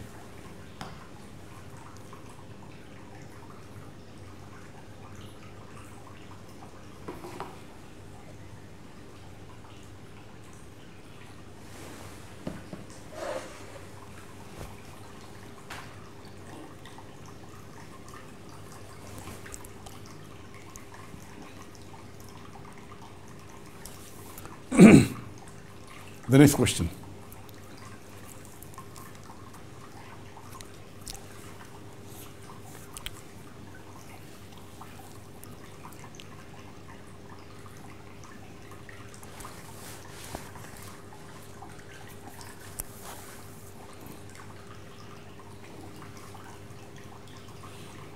The next question. Assalamu alaikum wa alaikum salam. I am Firoz Sheikh from New York, USA.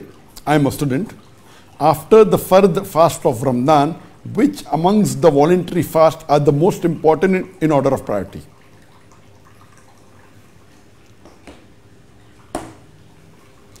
There are various voluntary fasts besides fasting in the month of Ramadan, and we know very well there are Quranic verses and the various hadith which says that fasting the complete month of Ramadan, whether 29 days or 30 days, is fard for every adult Muslim, sane and who is healthy. It's fard for every adult Muslim, man or woman. If he's sane, if he's conscious, if he has the health, and if he's not traveling, fasting the full month of Ramadan, whether 29 or 30 days is fard. All the fasts besides the fast of Ramadan are voluntary. The question posed by Firoz Sheikh is, which is the most important fast in order of priority? As far as the most important fast is concerned, there's a hadith in Sahih Muslim, volume number 3, hadith number 2747, in which the Prophet said that if you fast on Yawm al-Arafah, that is the 9th day of Dhul Hijjah, Allah will forgive the sins of your previous years and the next years. So based on this hadith, the scholar says this is the most important fast after the fast of Ramadan. So majority of the scholars say the most important fast after the fast of Ramadan is fasting on Yawm al-Arafah, that is 9th of Dhul Hijjah, based on the hadith of the Prophet of Sahih Muslim, volume number 3, hadith number 2747, that if you fast on the day of Arafah, on 9th Dhul Hijjah, Allah will forgive your sin of the previous years and the following year. There's one more hadith which is there in Sahih Muslim, volume number 3, hadith number 2755, which says the most important fast after the fast of the month of Ramadan is fasting on Ashura, the 10th of Muharram. And the hadith continues, the most important salah after the 5 times salah is praying salah at night, that is the Qiyamul Layl. Because of this hadith, some scholars say that the most important is the fasting on Ashura, but most of the scholars disagree, because the other hadith of Sahih Muslim, volume number 3, hadith number 2746 says that anyone who fasts on Yawm al-Arafah, that is the 10th of Muharram, Allah will forgive his sins of the previous year. So since the Sahih hadith of Sahih Muslim, volume number 3, hadith number 2746 says that if you fast on Muharram, the Ashura, the 10th of Muharram, Ashura, your previous year's sins are washed away, 1 year. But the next hadith of Sahih Muslim, volume number 3, hadith number 2747, says that if you fast on Yawm al-Arafah, the 9th Dhul Hijjah, 2 years sin will be forgiven, the previous years and the following year. But natural, it's understood that the sins that these hadiths are talking about are the minor sins. It doesn't talk about the major sins. That the minor sins you do, if you fast on Ashura, the 10th of Muharram, your previous year's sins will be washed away. If you fast on Yawm al-Arafah, 2 years sin previous and next year. So most of the scholars agree that fasting on Yawm al-Arafah is the most important. Some scholars say that fasting on Ashura is the most important. But all of unanimously agree that the two most important fasts are fasting on Yawm al-Arafah and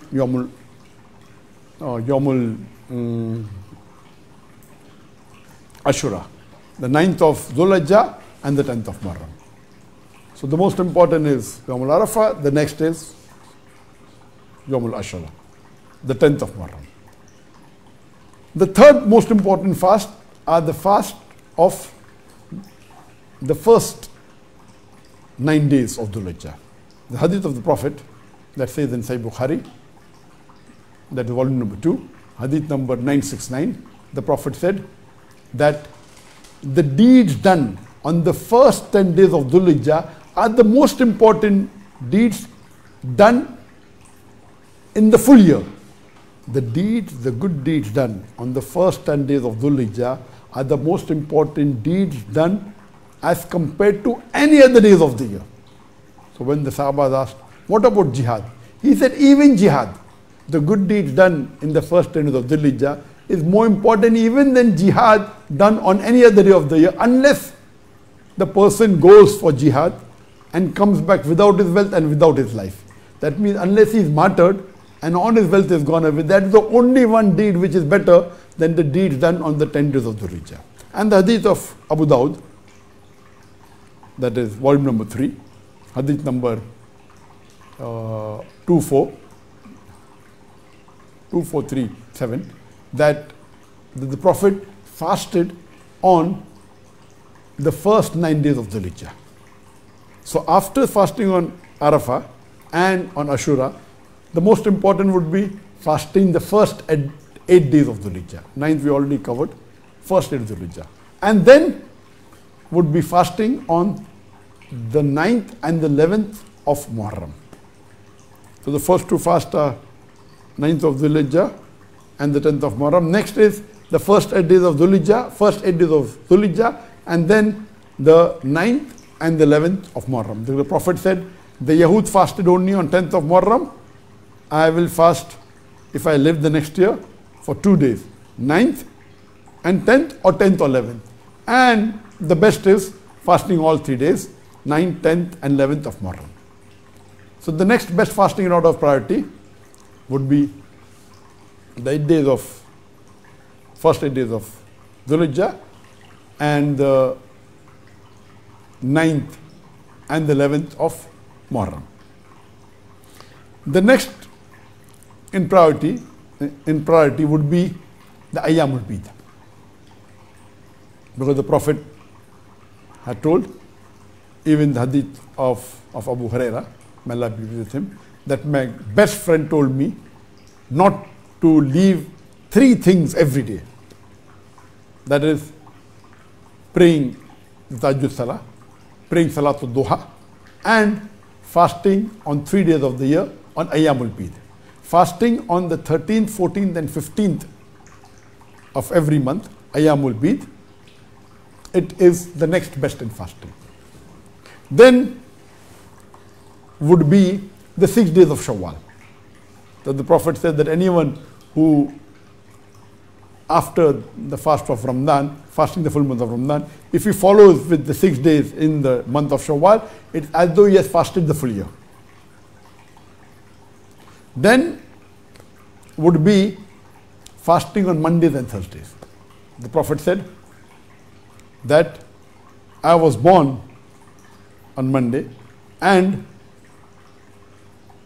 the Prophet also said that the deeds go up to Allah subhanahu wa ta'ala on Monday and Thursday. And when the deeds go, I would prefer it going when I'm fasting. So fasting on Monday and Thursday is also very important. And the other fast, which is the important voluntary fast, is the fasting of Dawud alayhi salam. He used to fast alternate day. And the hadith is that the best fasting amongst all the fasting, voluntary fast, is of Dawud alayhi salam, fasting alternate day. Now, here you have to understand that when I'm telling the order, it is based on one single fast, which is the best, is Yawm al-Arafah.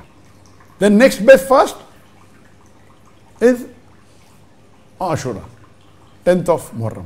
But if someone asks me, if I have to follow one type of fast, which is the best? Of course, fasting every alternate day is the best, because when you are fasting alternate days, besides Ramadan, there are 11 months. So if you remove 30 days out of 365 days, or remove 29 days out of 365 days, you get a total of 336 days. So fasting alternate days of 366 days, or sorry, 336 days would be 168 days. So fasting 168 days is very important. But one fast most important is Arafah. Second is Yawmul Arshah. Yawmul Ashura. Someone asked me, which is more important? Fasting Monday, Thursday is more important, or fasting the Ayyamul Bid? Now, if you're fasting Monday and Thursday, in a month, there are about 4 weeks.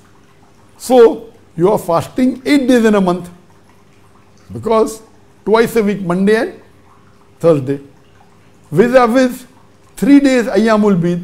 So, fasting 8 days on Monday and Thursday would be preferable than fasting 3 days of Ayyamul Bid. But if someone asks me, if I am to fast only 3 days in the month, which is the most important? Fasting only 3 days is of course Ayyamul Bid on 13th, 14th and 15th. Anyway, fasting on those days is not compulsory. If you miss, the Prophet even said you can fast 1 day in the beginning of the month, 1 day in the middle of the month, 1 day in the end of the month, and your Ayyamul Bid is done. Or if you fast on Monday and Thursday, 2 Mondays and 1 Thursday, then also it's done on 3 days. But the best is Ayyamul Bid on 13th, 14th and 15th of every lunar month, when the moon is full moon, called as the white days. But 8 days, Monday and Thursday, is better than 3 days of Ayyamul Bid. So you cannot give an order that way. But if you are counting one fast, the order which I said is correct. Only one fast, then Arafah, then would be Yawm al-Ashura. The next few fast is the first 8 days of Dhul Hijjah, then of the 9th and 11th of Muharram, then would be 3 days of Ayyamul Bid, then would be Shawwal, then would be Monday, Thursday, and then would be alternate day, because there are more number of fasts. To do only one fast of Arafah is easy. Then, so if you want to fast 1 day in a year besides Ramadan, then do Arafah. If you want to do Arafah and Ashura, 9th of Dhul Hijjah and 10th of, then you do more. So, but naturally, if you're doing Monday, Thursday full year, The quantity is much more. In 11 months, that is 48 weeks into 2, you are fasting 96 days in a year. If you are doing Monday and Thursday, 96 days in a year. If you are doing alternate fast of Dawud alayhi salam, you are fasting for 168 days in a year. So of course, that would be the best. Then would be 98. But if one fast, then the order I gave. So everything is subjective. But I hope I've given you a brief outline of the importance of each fast. Hope that answers the question.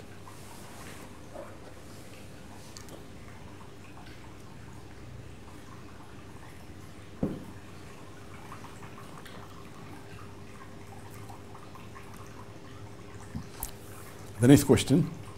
I intend to fast for the rest of my life on Mondays and Thursday. There are problems in my life and I am a sinner. Thus, I want to fast on these 2 days of the week so my heart will be in peace. Is it okay? And even if I am on a trip, should I take these 2 days fast? And if I was destined to get married and then my husband doesn't permit me to fast these 2 days, am I guilty? The question posed by the lady, it's a sister in Islam, who says that, she is a sinner, she's committed many things which are wrong, so she intends to fast 2 days every week on Mondays and Thursdays. Is it okay? Is it good? Very good. And I discussed in my earlier answer, fasting on Mondays and Thursdays. Very good. And if you intend and fast, it's not a fard, it's a voluntary fast. So if you fast on Monday and Thursday, you'll be fasting twice a week. Leaving aside the fard fast of Ramadan, you'll be fasting 48 weeks. So every Monday and Thursday fast throughout the year, it would be 96 days in a year. Very good, alhamdulillah. Very good. The next question is that if I'm traveling, can I fast? Yes, you can fast.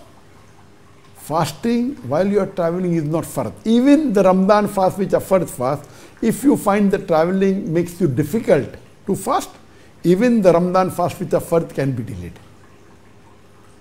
But nowadays, most of the travels are easy. You travel in a plane, you travel in air condition, you travel in a bus. Unlike earlier times that you're traveling on the camel, in the sun, in the heat, it's difficult. So nowadays, fasting is easy. Someone asked me, if Allah has given me permission while traveling not to fast, and if most of the Ramadan I keep on traveling, it would be a big headache for me to travel otherwise, to fast otherwise. So if I say I will not fast because I'm traveling, I'll fast afterwards, it's permitted. But imagine when I'm fasting, when no one else is fasting and other things that I would not like it at all. Traveling is hardly any difficult. I personally would not want to delay my fasting. And most of the Ramadan I travel, that they're giving talks on the Dawah activity, the month of Ramadan. I fast always. Allah has given the rukhsah. But if you can do it, very good. And it hardly makes a difference. So, but natural, similarly, if you have committed to fast on Monday and Thursday while traveling, you can fast. If you find it difficult, no, you don't fast, no problem. Regarding your last question, that if I get married, and if my husband doesn't give me permission, am I guilty? The rule is, for the fard fast in Ramadan, permission of the husband need not be taken. But for all voluntary fast, if a woman is married, it is compulsory that she should take the permission of the husband before doing voluntary fast, because in fasting, the sexual relationship is prohibited. During fasting, you can't have sexual relationship. So if you are fasting, and if the husband wants to have a relationship with you during that day of fasting, you will not be allowed to do it. That's the reason for a woman, if she is married, it is compulsory for the voluntary fast, she should take permission of the husband. And the husband, if he is a good Muslim, if she asked, especially for those sunnah fast like Arafah, or fasting on Yawm al-Ashura, or the first 9 days of Dhul Hijjah, or the 8, 9, 10 of the Muharram, or Ayyamul Bid, the husband should give permission. Why should he not say no? Yes, if someone says, I want to fast alternate days, and if the husband cannot do, and he has a desire, so he may not permit you. But taking permission of the husband for voluntary fast is a must. If you do a niyyah, that you fast every Monday and Thursday, and then if the husband doesn't give you permission, you are not guilty. Your niyyah was there, husband didn't give you permission, you can convince him if he agrees, you can do. But as I told in the earlier answer, be sure that you do not miss the other fast. Fasting on Arafah is the most important, then on the Ashura, 9th of Zilhijjah and the 10th of Muharram, very important. The first 9 days of Dhul-Hijjah, very important. 9, 10, 11 of Muharram, important. Ayyamul Bid. See to it that you also do on these and on better, not that you do only on Monday, Thursday and don't do any of the other sunnah fasts. Hope that answers the question.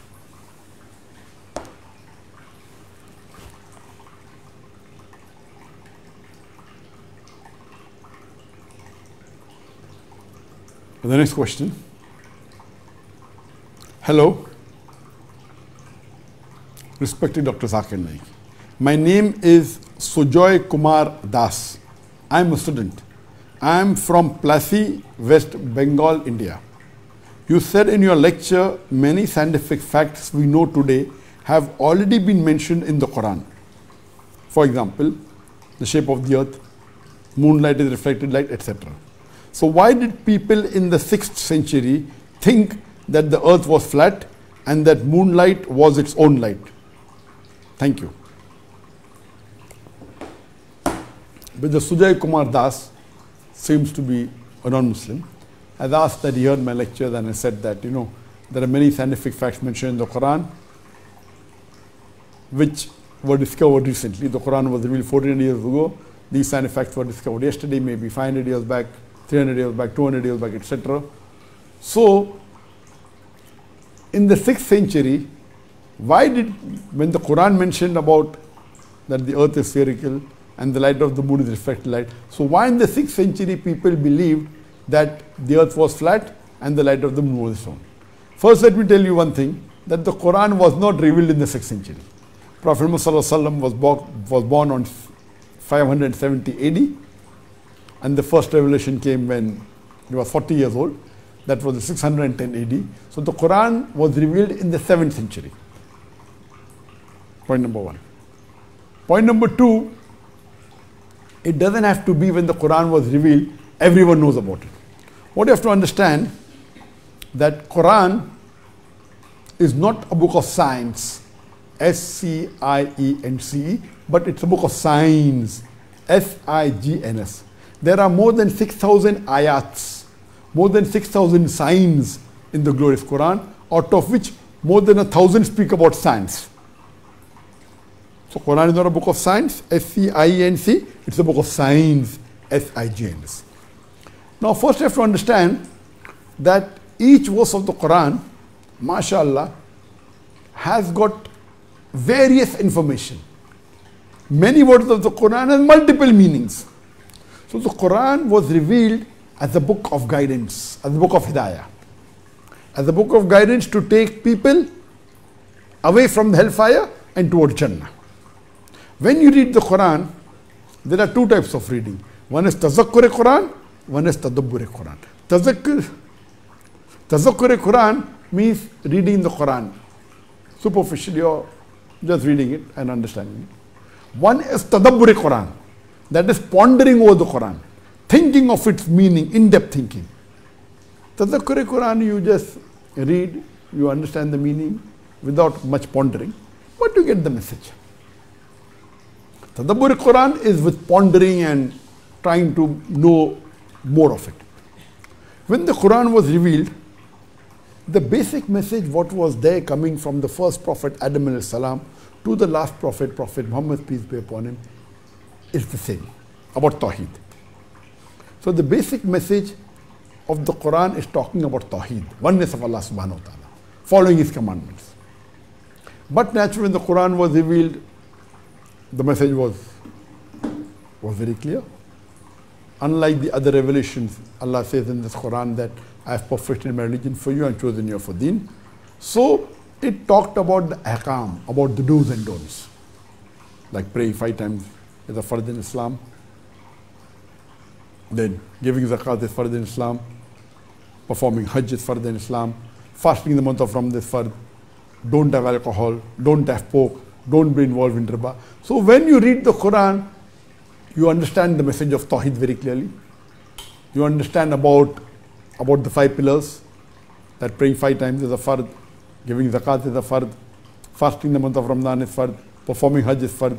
It talks about abstaining from major sin, don't do murder, then don't have alcohol, don't gamble, don't involve in riba. So the major do's and don'ts. But as you keep on reading the Quran, you get the basic message of Tawheed and the do's and don'ts, how a person should lead the life. But when you keep on reading more, you start pondering and getting more in-depth information. Besides basic message of Tawheed, now you come to more aspects of Tawheed. Though when you see the signs of Allah, you start having more faith in Allah. Then you start understanding when the Quran was revealed, it was not the age of science and technology. It was the age of literature and poetry. So at that time, people were more concentrating on the language of the Quran. When the Quran was revealed, Arabic was at its peak. The Arabs were proud of their Arabic language.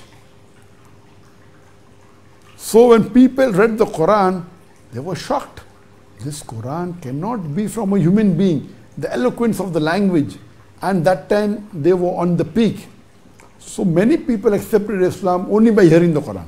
That this cannot be a human handiwork. And they accepted the deen. At the time when the Quran was revealed was not the age of science and technology. So the way the Quran mentions, like mentioned, that the Quran says the earth is flat, that time people weren't that much bothered. For example, Quran says in Surah Naziyat, chapter number 78, verse number 6. In Surah Naziyat, chapter number 78, verse number 30. Wal arda ba'da zalika dahaha. And thereafter, we have made the earth egg-shaped. Okay. People, daha has a meaning which is spread out, correct? The other meaning of daha is derived from the Arabic word duya, meaning an egg. It refers to an ostrich egg. And we know the shape of the earth is not completely round like a ball. It is flattened from the pole, the same like in shape of an ostrich egg. So at that time, people did not ponder so much like what we are doing now. And now when science and technology is advanced, you're referring to the light of the moon is not its own light. There are various verses in the Quran. When the Quran describes the moonlight as compared to sunlight, the sunlight is referred to as siraj, meaning torch, diya, meaning a blazing lamp.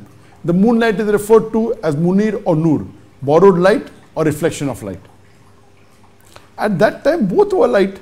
So Quran says in Surah Furqan, chapter 25, verse number 61, that blessed is He, blessed is Allah subhanahu wa ta'ala, who has placed the constellation in the sky and placed therein sun having light of its own, that is lamp, and moon, qamar, having borrowed light, munir. At that time, we both were light. So people didn't concentrate that what is the difference in this light and that light. They believe. Now when science is advanced and we have come to know, when we ponder, Quran has already mentioned this earlier, but now when we are pondering, we are coming to know.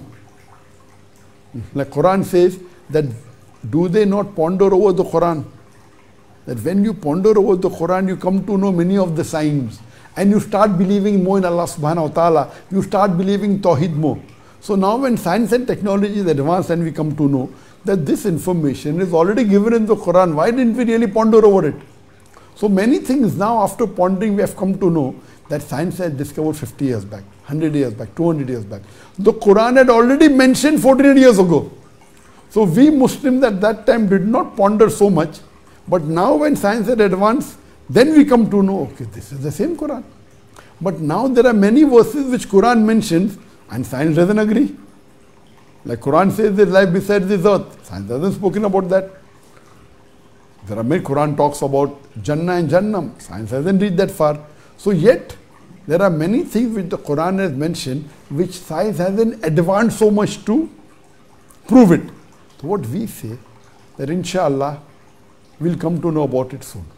There is not a single verse in the Quran which is going against established science.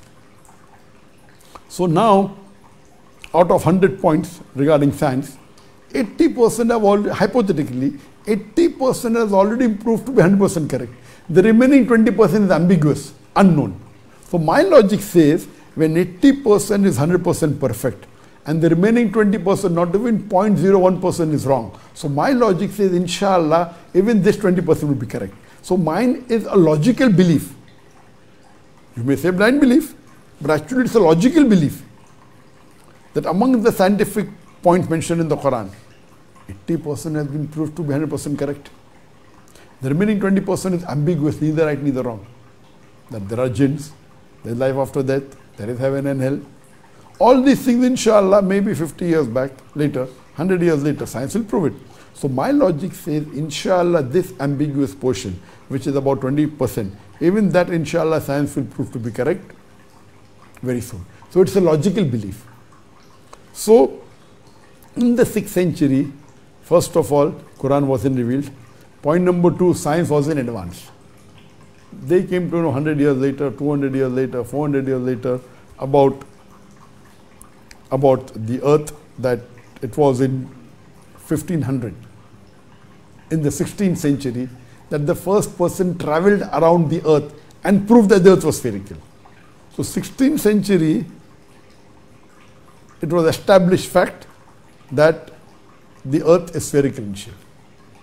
And we found that in the Quran also. The Muslims may not have paid that much attention, but what we realize that from the 8th to the 12th century, the Europeans, they called it the Dark Ages. But actually the amount of advancement made from the 8th to the 12th century by the Muslim scientists is phenomenal. The Europeans called it the Dark Age because they were not educated. But you see the father of chemistry, it is a Muslim. Jabir ibn Hayyan, when he discovered alcohol, he called it al-gul, meaning evil spirit. Most of the father of mathematics, they are Muslims, geography Muslims, medicine Muslims, Ibn Sina, Avicenna, and I've given a talk on that. So from the 8th to the 12th century, the Muslims were advanced. Why? Because of Quran and Sunnah. When they read the Quran, they found many things and they implemented and they discovered it. So they may not have discovered everything what the Quran says, but the Muslims were advanced in science and technology, and the Arabs were very much advanced. Why? Because of the Quran. Now we have gone away from a deen, therefore you hardly find Muslim scientists. But in the past, most of the scientists were Muslim. Even if a non-Muslim wanted to know something about science in the 8th, 9th or 10th century, he had to learn Arabic. Arabic was major language of knowledge at that time. So that's the reason it wasn't known on the 6th century, but now it's established fact. It's also there in the Quran. Hope this answers the question.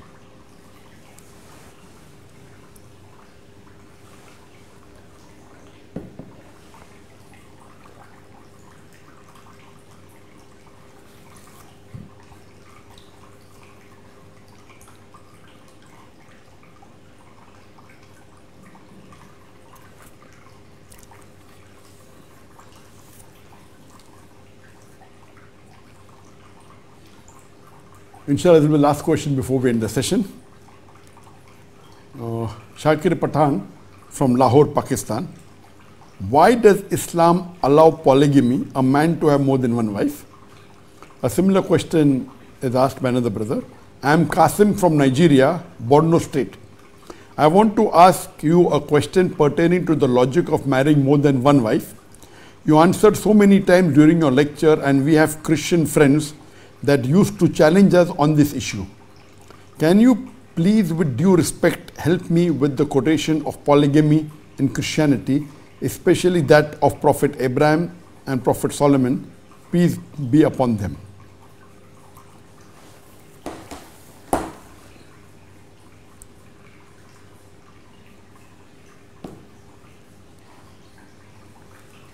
The question posed by Brother Zakir is a very common question, that why does Islam allow polygamy, a man to have more than one wife?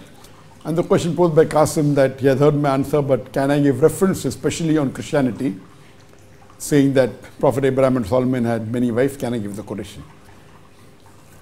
As far as polygamy is concerned, polygamy means a person having more than one spouse. There are two types of polygamy. If a man has more than one wife, it's called as polygyny, and if a woman has more than one husband, it's called as polyandry. So polyandry, a woman having more than one husband, is prohibited in Islam. As far as polygyny is concerned, a man having more than one wife, limited polygyny is permitted in Islam. As far as Islam is concerned, Quran is the only religious book on the face of the earth which says marry only one wife.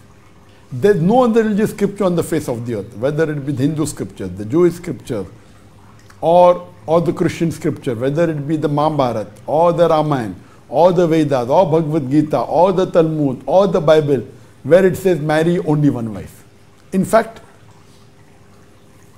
if you read the Hindu scriptures, if you read Ramayana, the father of Sri Ram, King Dashrath, he had more than one wife. If you read Mahabharata, Sri Krishna, who is the god of the Hindus, it is mentioned he had 16,108 wives. So if Krishna, Lord Krishna of the Hindus, can have 16,108 wives, so why can't Muslims have maximum 4? Similarly, in the Christian faith, in the Christian church, in Christianity, you're allowed to marry as many wives as you want. It's recently that the Christian church has prohibited and said the Christian can only marry one wife. In the Jewish community, it was permitted.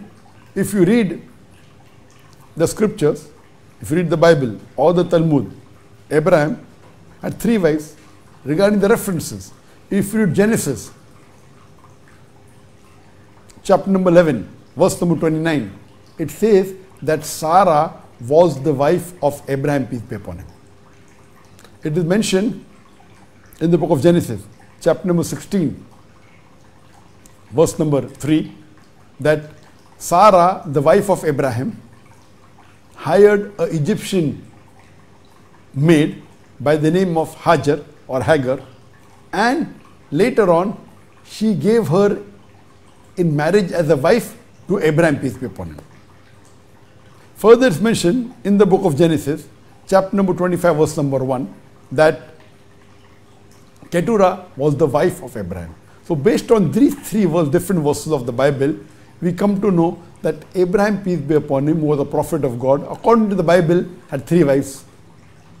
If you read the first epistle of King, chapter number 11, verse number 3, it says that Solomon had 700 wives.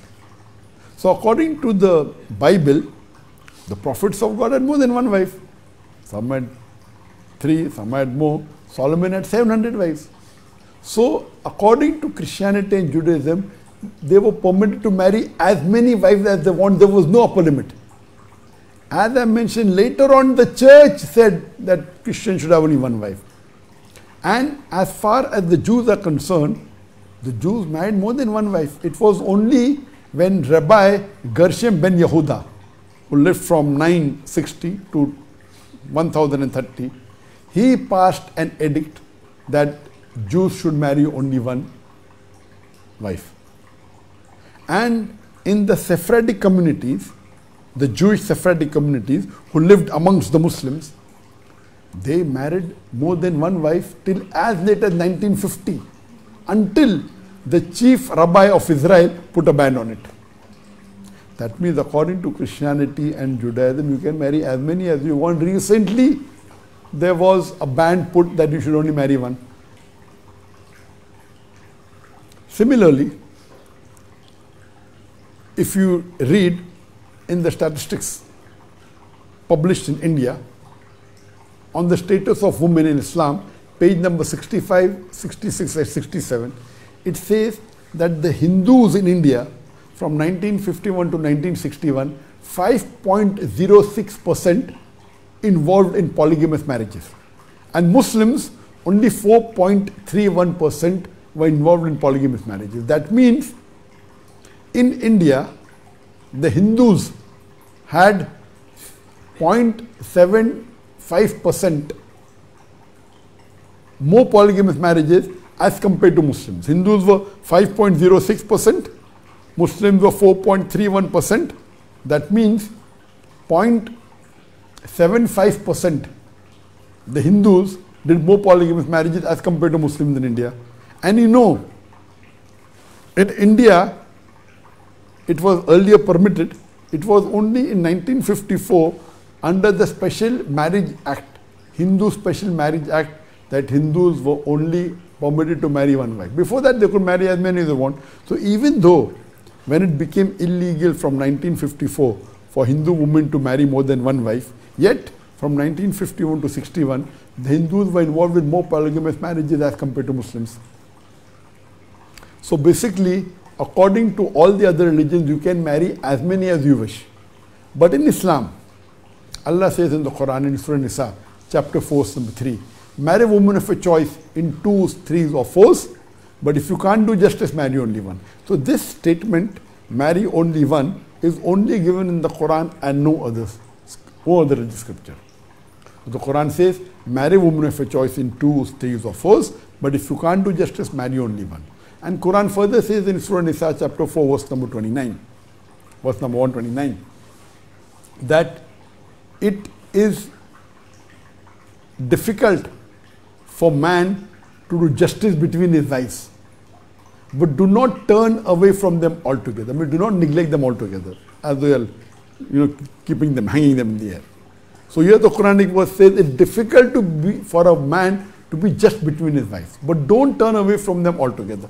That means if you marry more than one wife, you can marry 2, 3 or maximum 5, but see to it you do justice. If you can't do justice,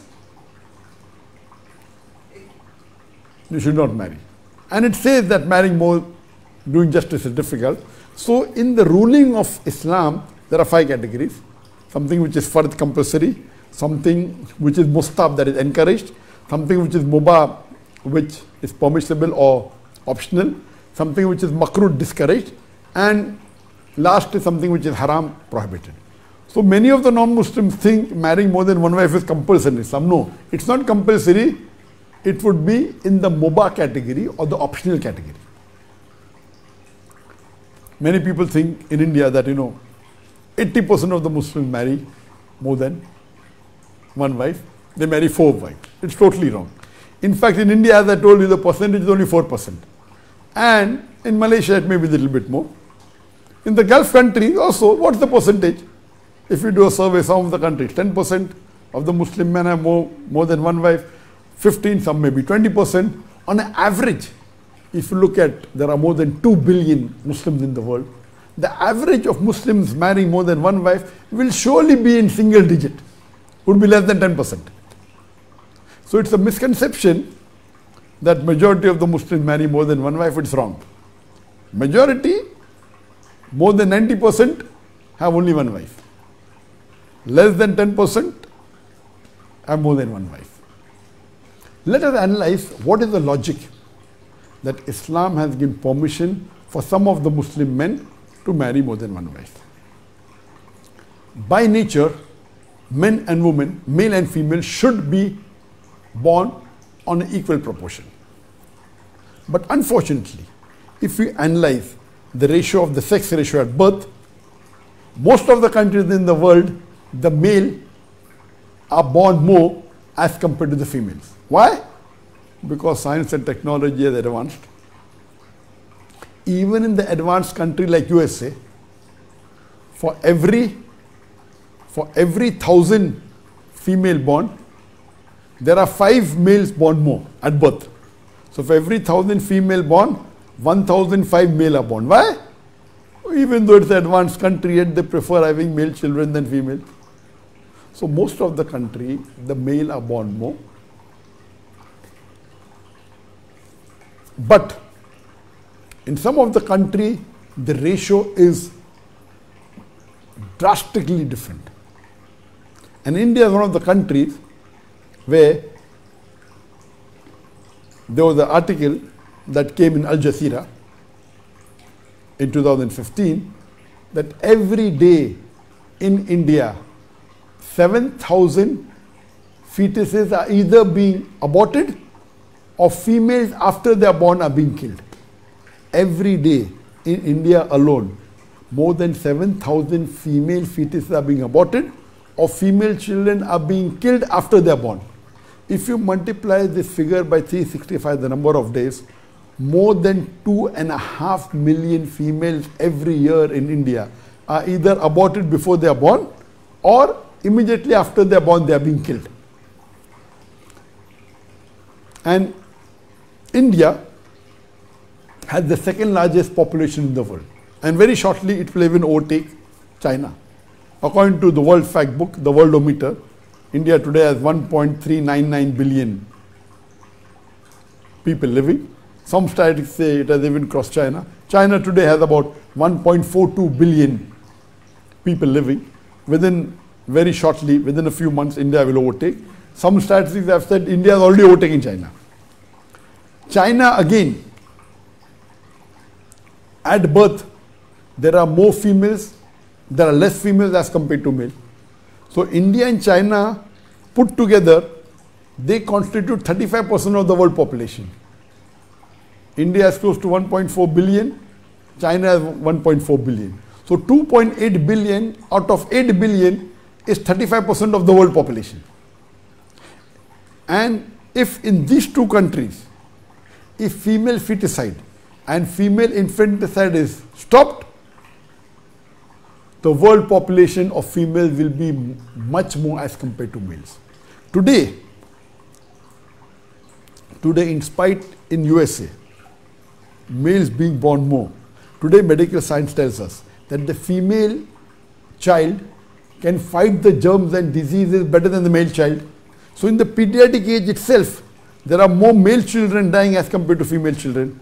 As life goes on, there are deaths due to cigarette smoking, death due to cigarette smoking, death due to alcoholism, death due to diseases. There are more male dying as compared to female. Deaths are due to war.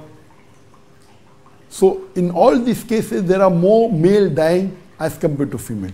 So because of this, because the female is medically a stronger sex, the female have better immunity as compared to male, and males are dying more as compared to in alcoholism, in cigarette smoking, in wars, etc. The female lives longer than male. Today, the average lifespan of a male is 68.9 years old. In different countries it varies. Japan it is more, other parts of the world is less. But the average of the full world is males on average live for 68.9 years old, and females live for 74.9 years old. In Japan, the age of a female is more than 60, something 87, and male is 82, but average of the full world.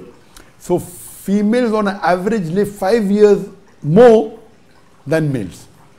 Percentage wise, the females live 7% more than the males. In spite of this, that the males are born more in USA because of ultrasonography, modern methods. Even though it's an advanced country, yet people prefer having male more than male. Not as much as India, but yet. According to statistics of 2015, according to the World Fact Book, according to CIA, in USA alone there were 4.8 million female more than male. In New York alone, there were 500,000 female more than male. In Germany alone, there was 1.2 million female more than male. In Bangladesh alone, in 2015, towards the end of the year, there were 4.2 million females more than male. In Russia alone, there were 10.2 million females more than male. In European Union, of all the 28 countries put together, in 2015, there were 10 million females more than male in these 28 European countries. And God knows how many millions are more than males all over the world. But because some countries, female infanticide and family planning is there, and two most populated countries, India and China, in these two countries alone, at the birth rate, at the time of birth, the females are very few as compared to male. Maybe 8% less, 10% less, or much more. But by the time at the end, before, The latest statistic says in 2023, when Indian population is 1.399 million, 6% females, 6% males are more than female. At birth, there may be 8, 10 or 12% female less. But since female outgrow the male, the average 6% males are more than females. That means there may be 84 million approximately females less than the males in India, and a similar number or a bigger number may be in China. So in these two countries, so now if we see, the average percentage of male and female is approximately the same. But if this evil act in India and China stop, there will be hundreds of millions more than males, hundreds of millions of females more than males throughout the world. As of today, as we know, this was statistics of 2015, that 4.8 million females are more than males. Some statistics today say there are 10 million females more than male in USA alone. So if suppose my sister or your sister happens to be living in USA and she happens to be one of the 4.8 million females in 2015, or maybe one of the 10 million females in USA today who has not found a life partner. So the only option for her is that she either marries a man who already has a wife or becomes public property. Some people may say, public property? Dr. Zakir, you are using such a harsh word. I said it is the most sophisticated word I can use. You either marry a man who already has a wife or become public property. In USA, it's common, on an average, a man before settling with a wife, he has on an average 8 different sexual partners. Some may have 2, some may have 10, some may have 20. On average, an American, before he settles down, before he marries a woman, he has 8 different sexual partners. After he marries, how many he has is not mentioned in the statistics. So in USA, having girlfriends and mistresses is common. 5, 10, 20, no problem. But having more than one legal wife, it cannot go down their throat. It's not legal. Now when you have mistresses, 5 or 10 mistresses, the woman is not protected. A woman is a mistress. A woman who is a mistress of a man, she doesn't have legal rights. She is not protected. She is dishonored. She is looked down upon. She doesn't get her rights. She is humiliated. On the other hand, if a wife is the second wife of a man, she gets protected. She gets the legal rights. She gets inheritance. She is honored. She is looked up with respect. So which is better?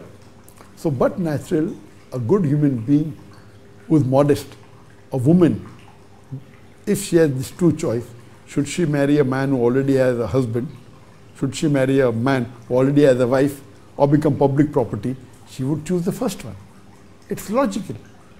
So this is one of the reasons that Islam has permitted a man to have more than one wife, as long as it is justice. But there are various other reasons. I'll just mention a few more. Suppose a man has married a wife and they cannot conceive. So what's the option? If he cannot marry, he'll have to divorce her and then marry a new wife and then have children, if he wants to have children. In Islam, if a woman cannot bear children, it's not her fault. What he can do, he can keep her and take another wife from which he can have children. And if a woman wants to have child and she cannot have child, and if the husband marries another wife and have children, so one of the other reasons is that if they cannot bear children, then very well, he doesn't have to divorce the first wife. He can keep her first wife, who is good otherwise, and marry another wife and have children. There can be a case, maybe after marriage, within a few months, the wife may have accident, and then she cannot do the role of a wife. She may not be able to sexually satisfy her because of the accident. So in this case, what he can do, he cannot live without having sexual relationship. So if he cannot marry a second wife, he'll have to divorce her. Imagine now she have a problem. she had accident, it's no fault of hers, and to divorce her. So in Islam, what he can do, he can keep the first wife and marry a second wife. In this case, the second wife will satisfy the sexual needs, and yet he maintains the first wife and looks after both equally. There can be a case that the wife may have some medical illness, may have some sickness in which she cannot sexually satisfy the husband. So in this case, he doesn't have to divorce her. He can keep her and marry another wife, and both can be wives of the person, and he gets the sexual satisfaction. Here he takes care of the first wife. So there are various reasons that Islam has permitted a man to have more than one wife, and all of these are logical reasons. So Islam is a practical way of life. It's a practical religion. That's the reason Islam has the solution to the problems of humankind. And today one of the problems is that women are more in the world, and Islam has the solution. That doesn't mean everyone has more than one wife. There's a small percentage which is more. And this evil practice, if it stops, of female infanticide and female feticide, the women in the world will be in hundreds of millions. So in this case, where there's a requirement, a man can have more than one wife, and as they follow the Sharia rules, and Islam is the most practical religion. Hope this answers the question, and this was the last answer that we could give to the question. Inshallah, till we meet again after 2 weeks, as I mentioned, on the 29th of July, inshallah, I'll be handling the Ask Dr. Zakir, the 11th season, session number 2. Till then, till we meet, I'd like to wish Assalamu alaikum wa barakatuh and wa akhir dawan alhamdulillah rabbil alamin.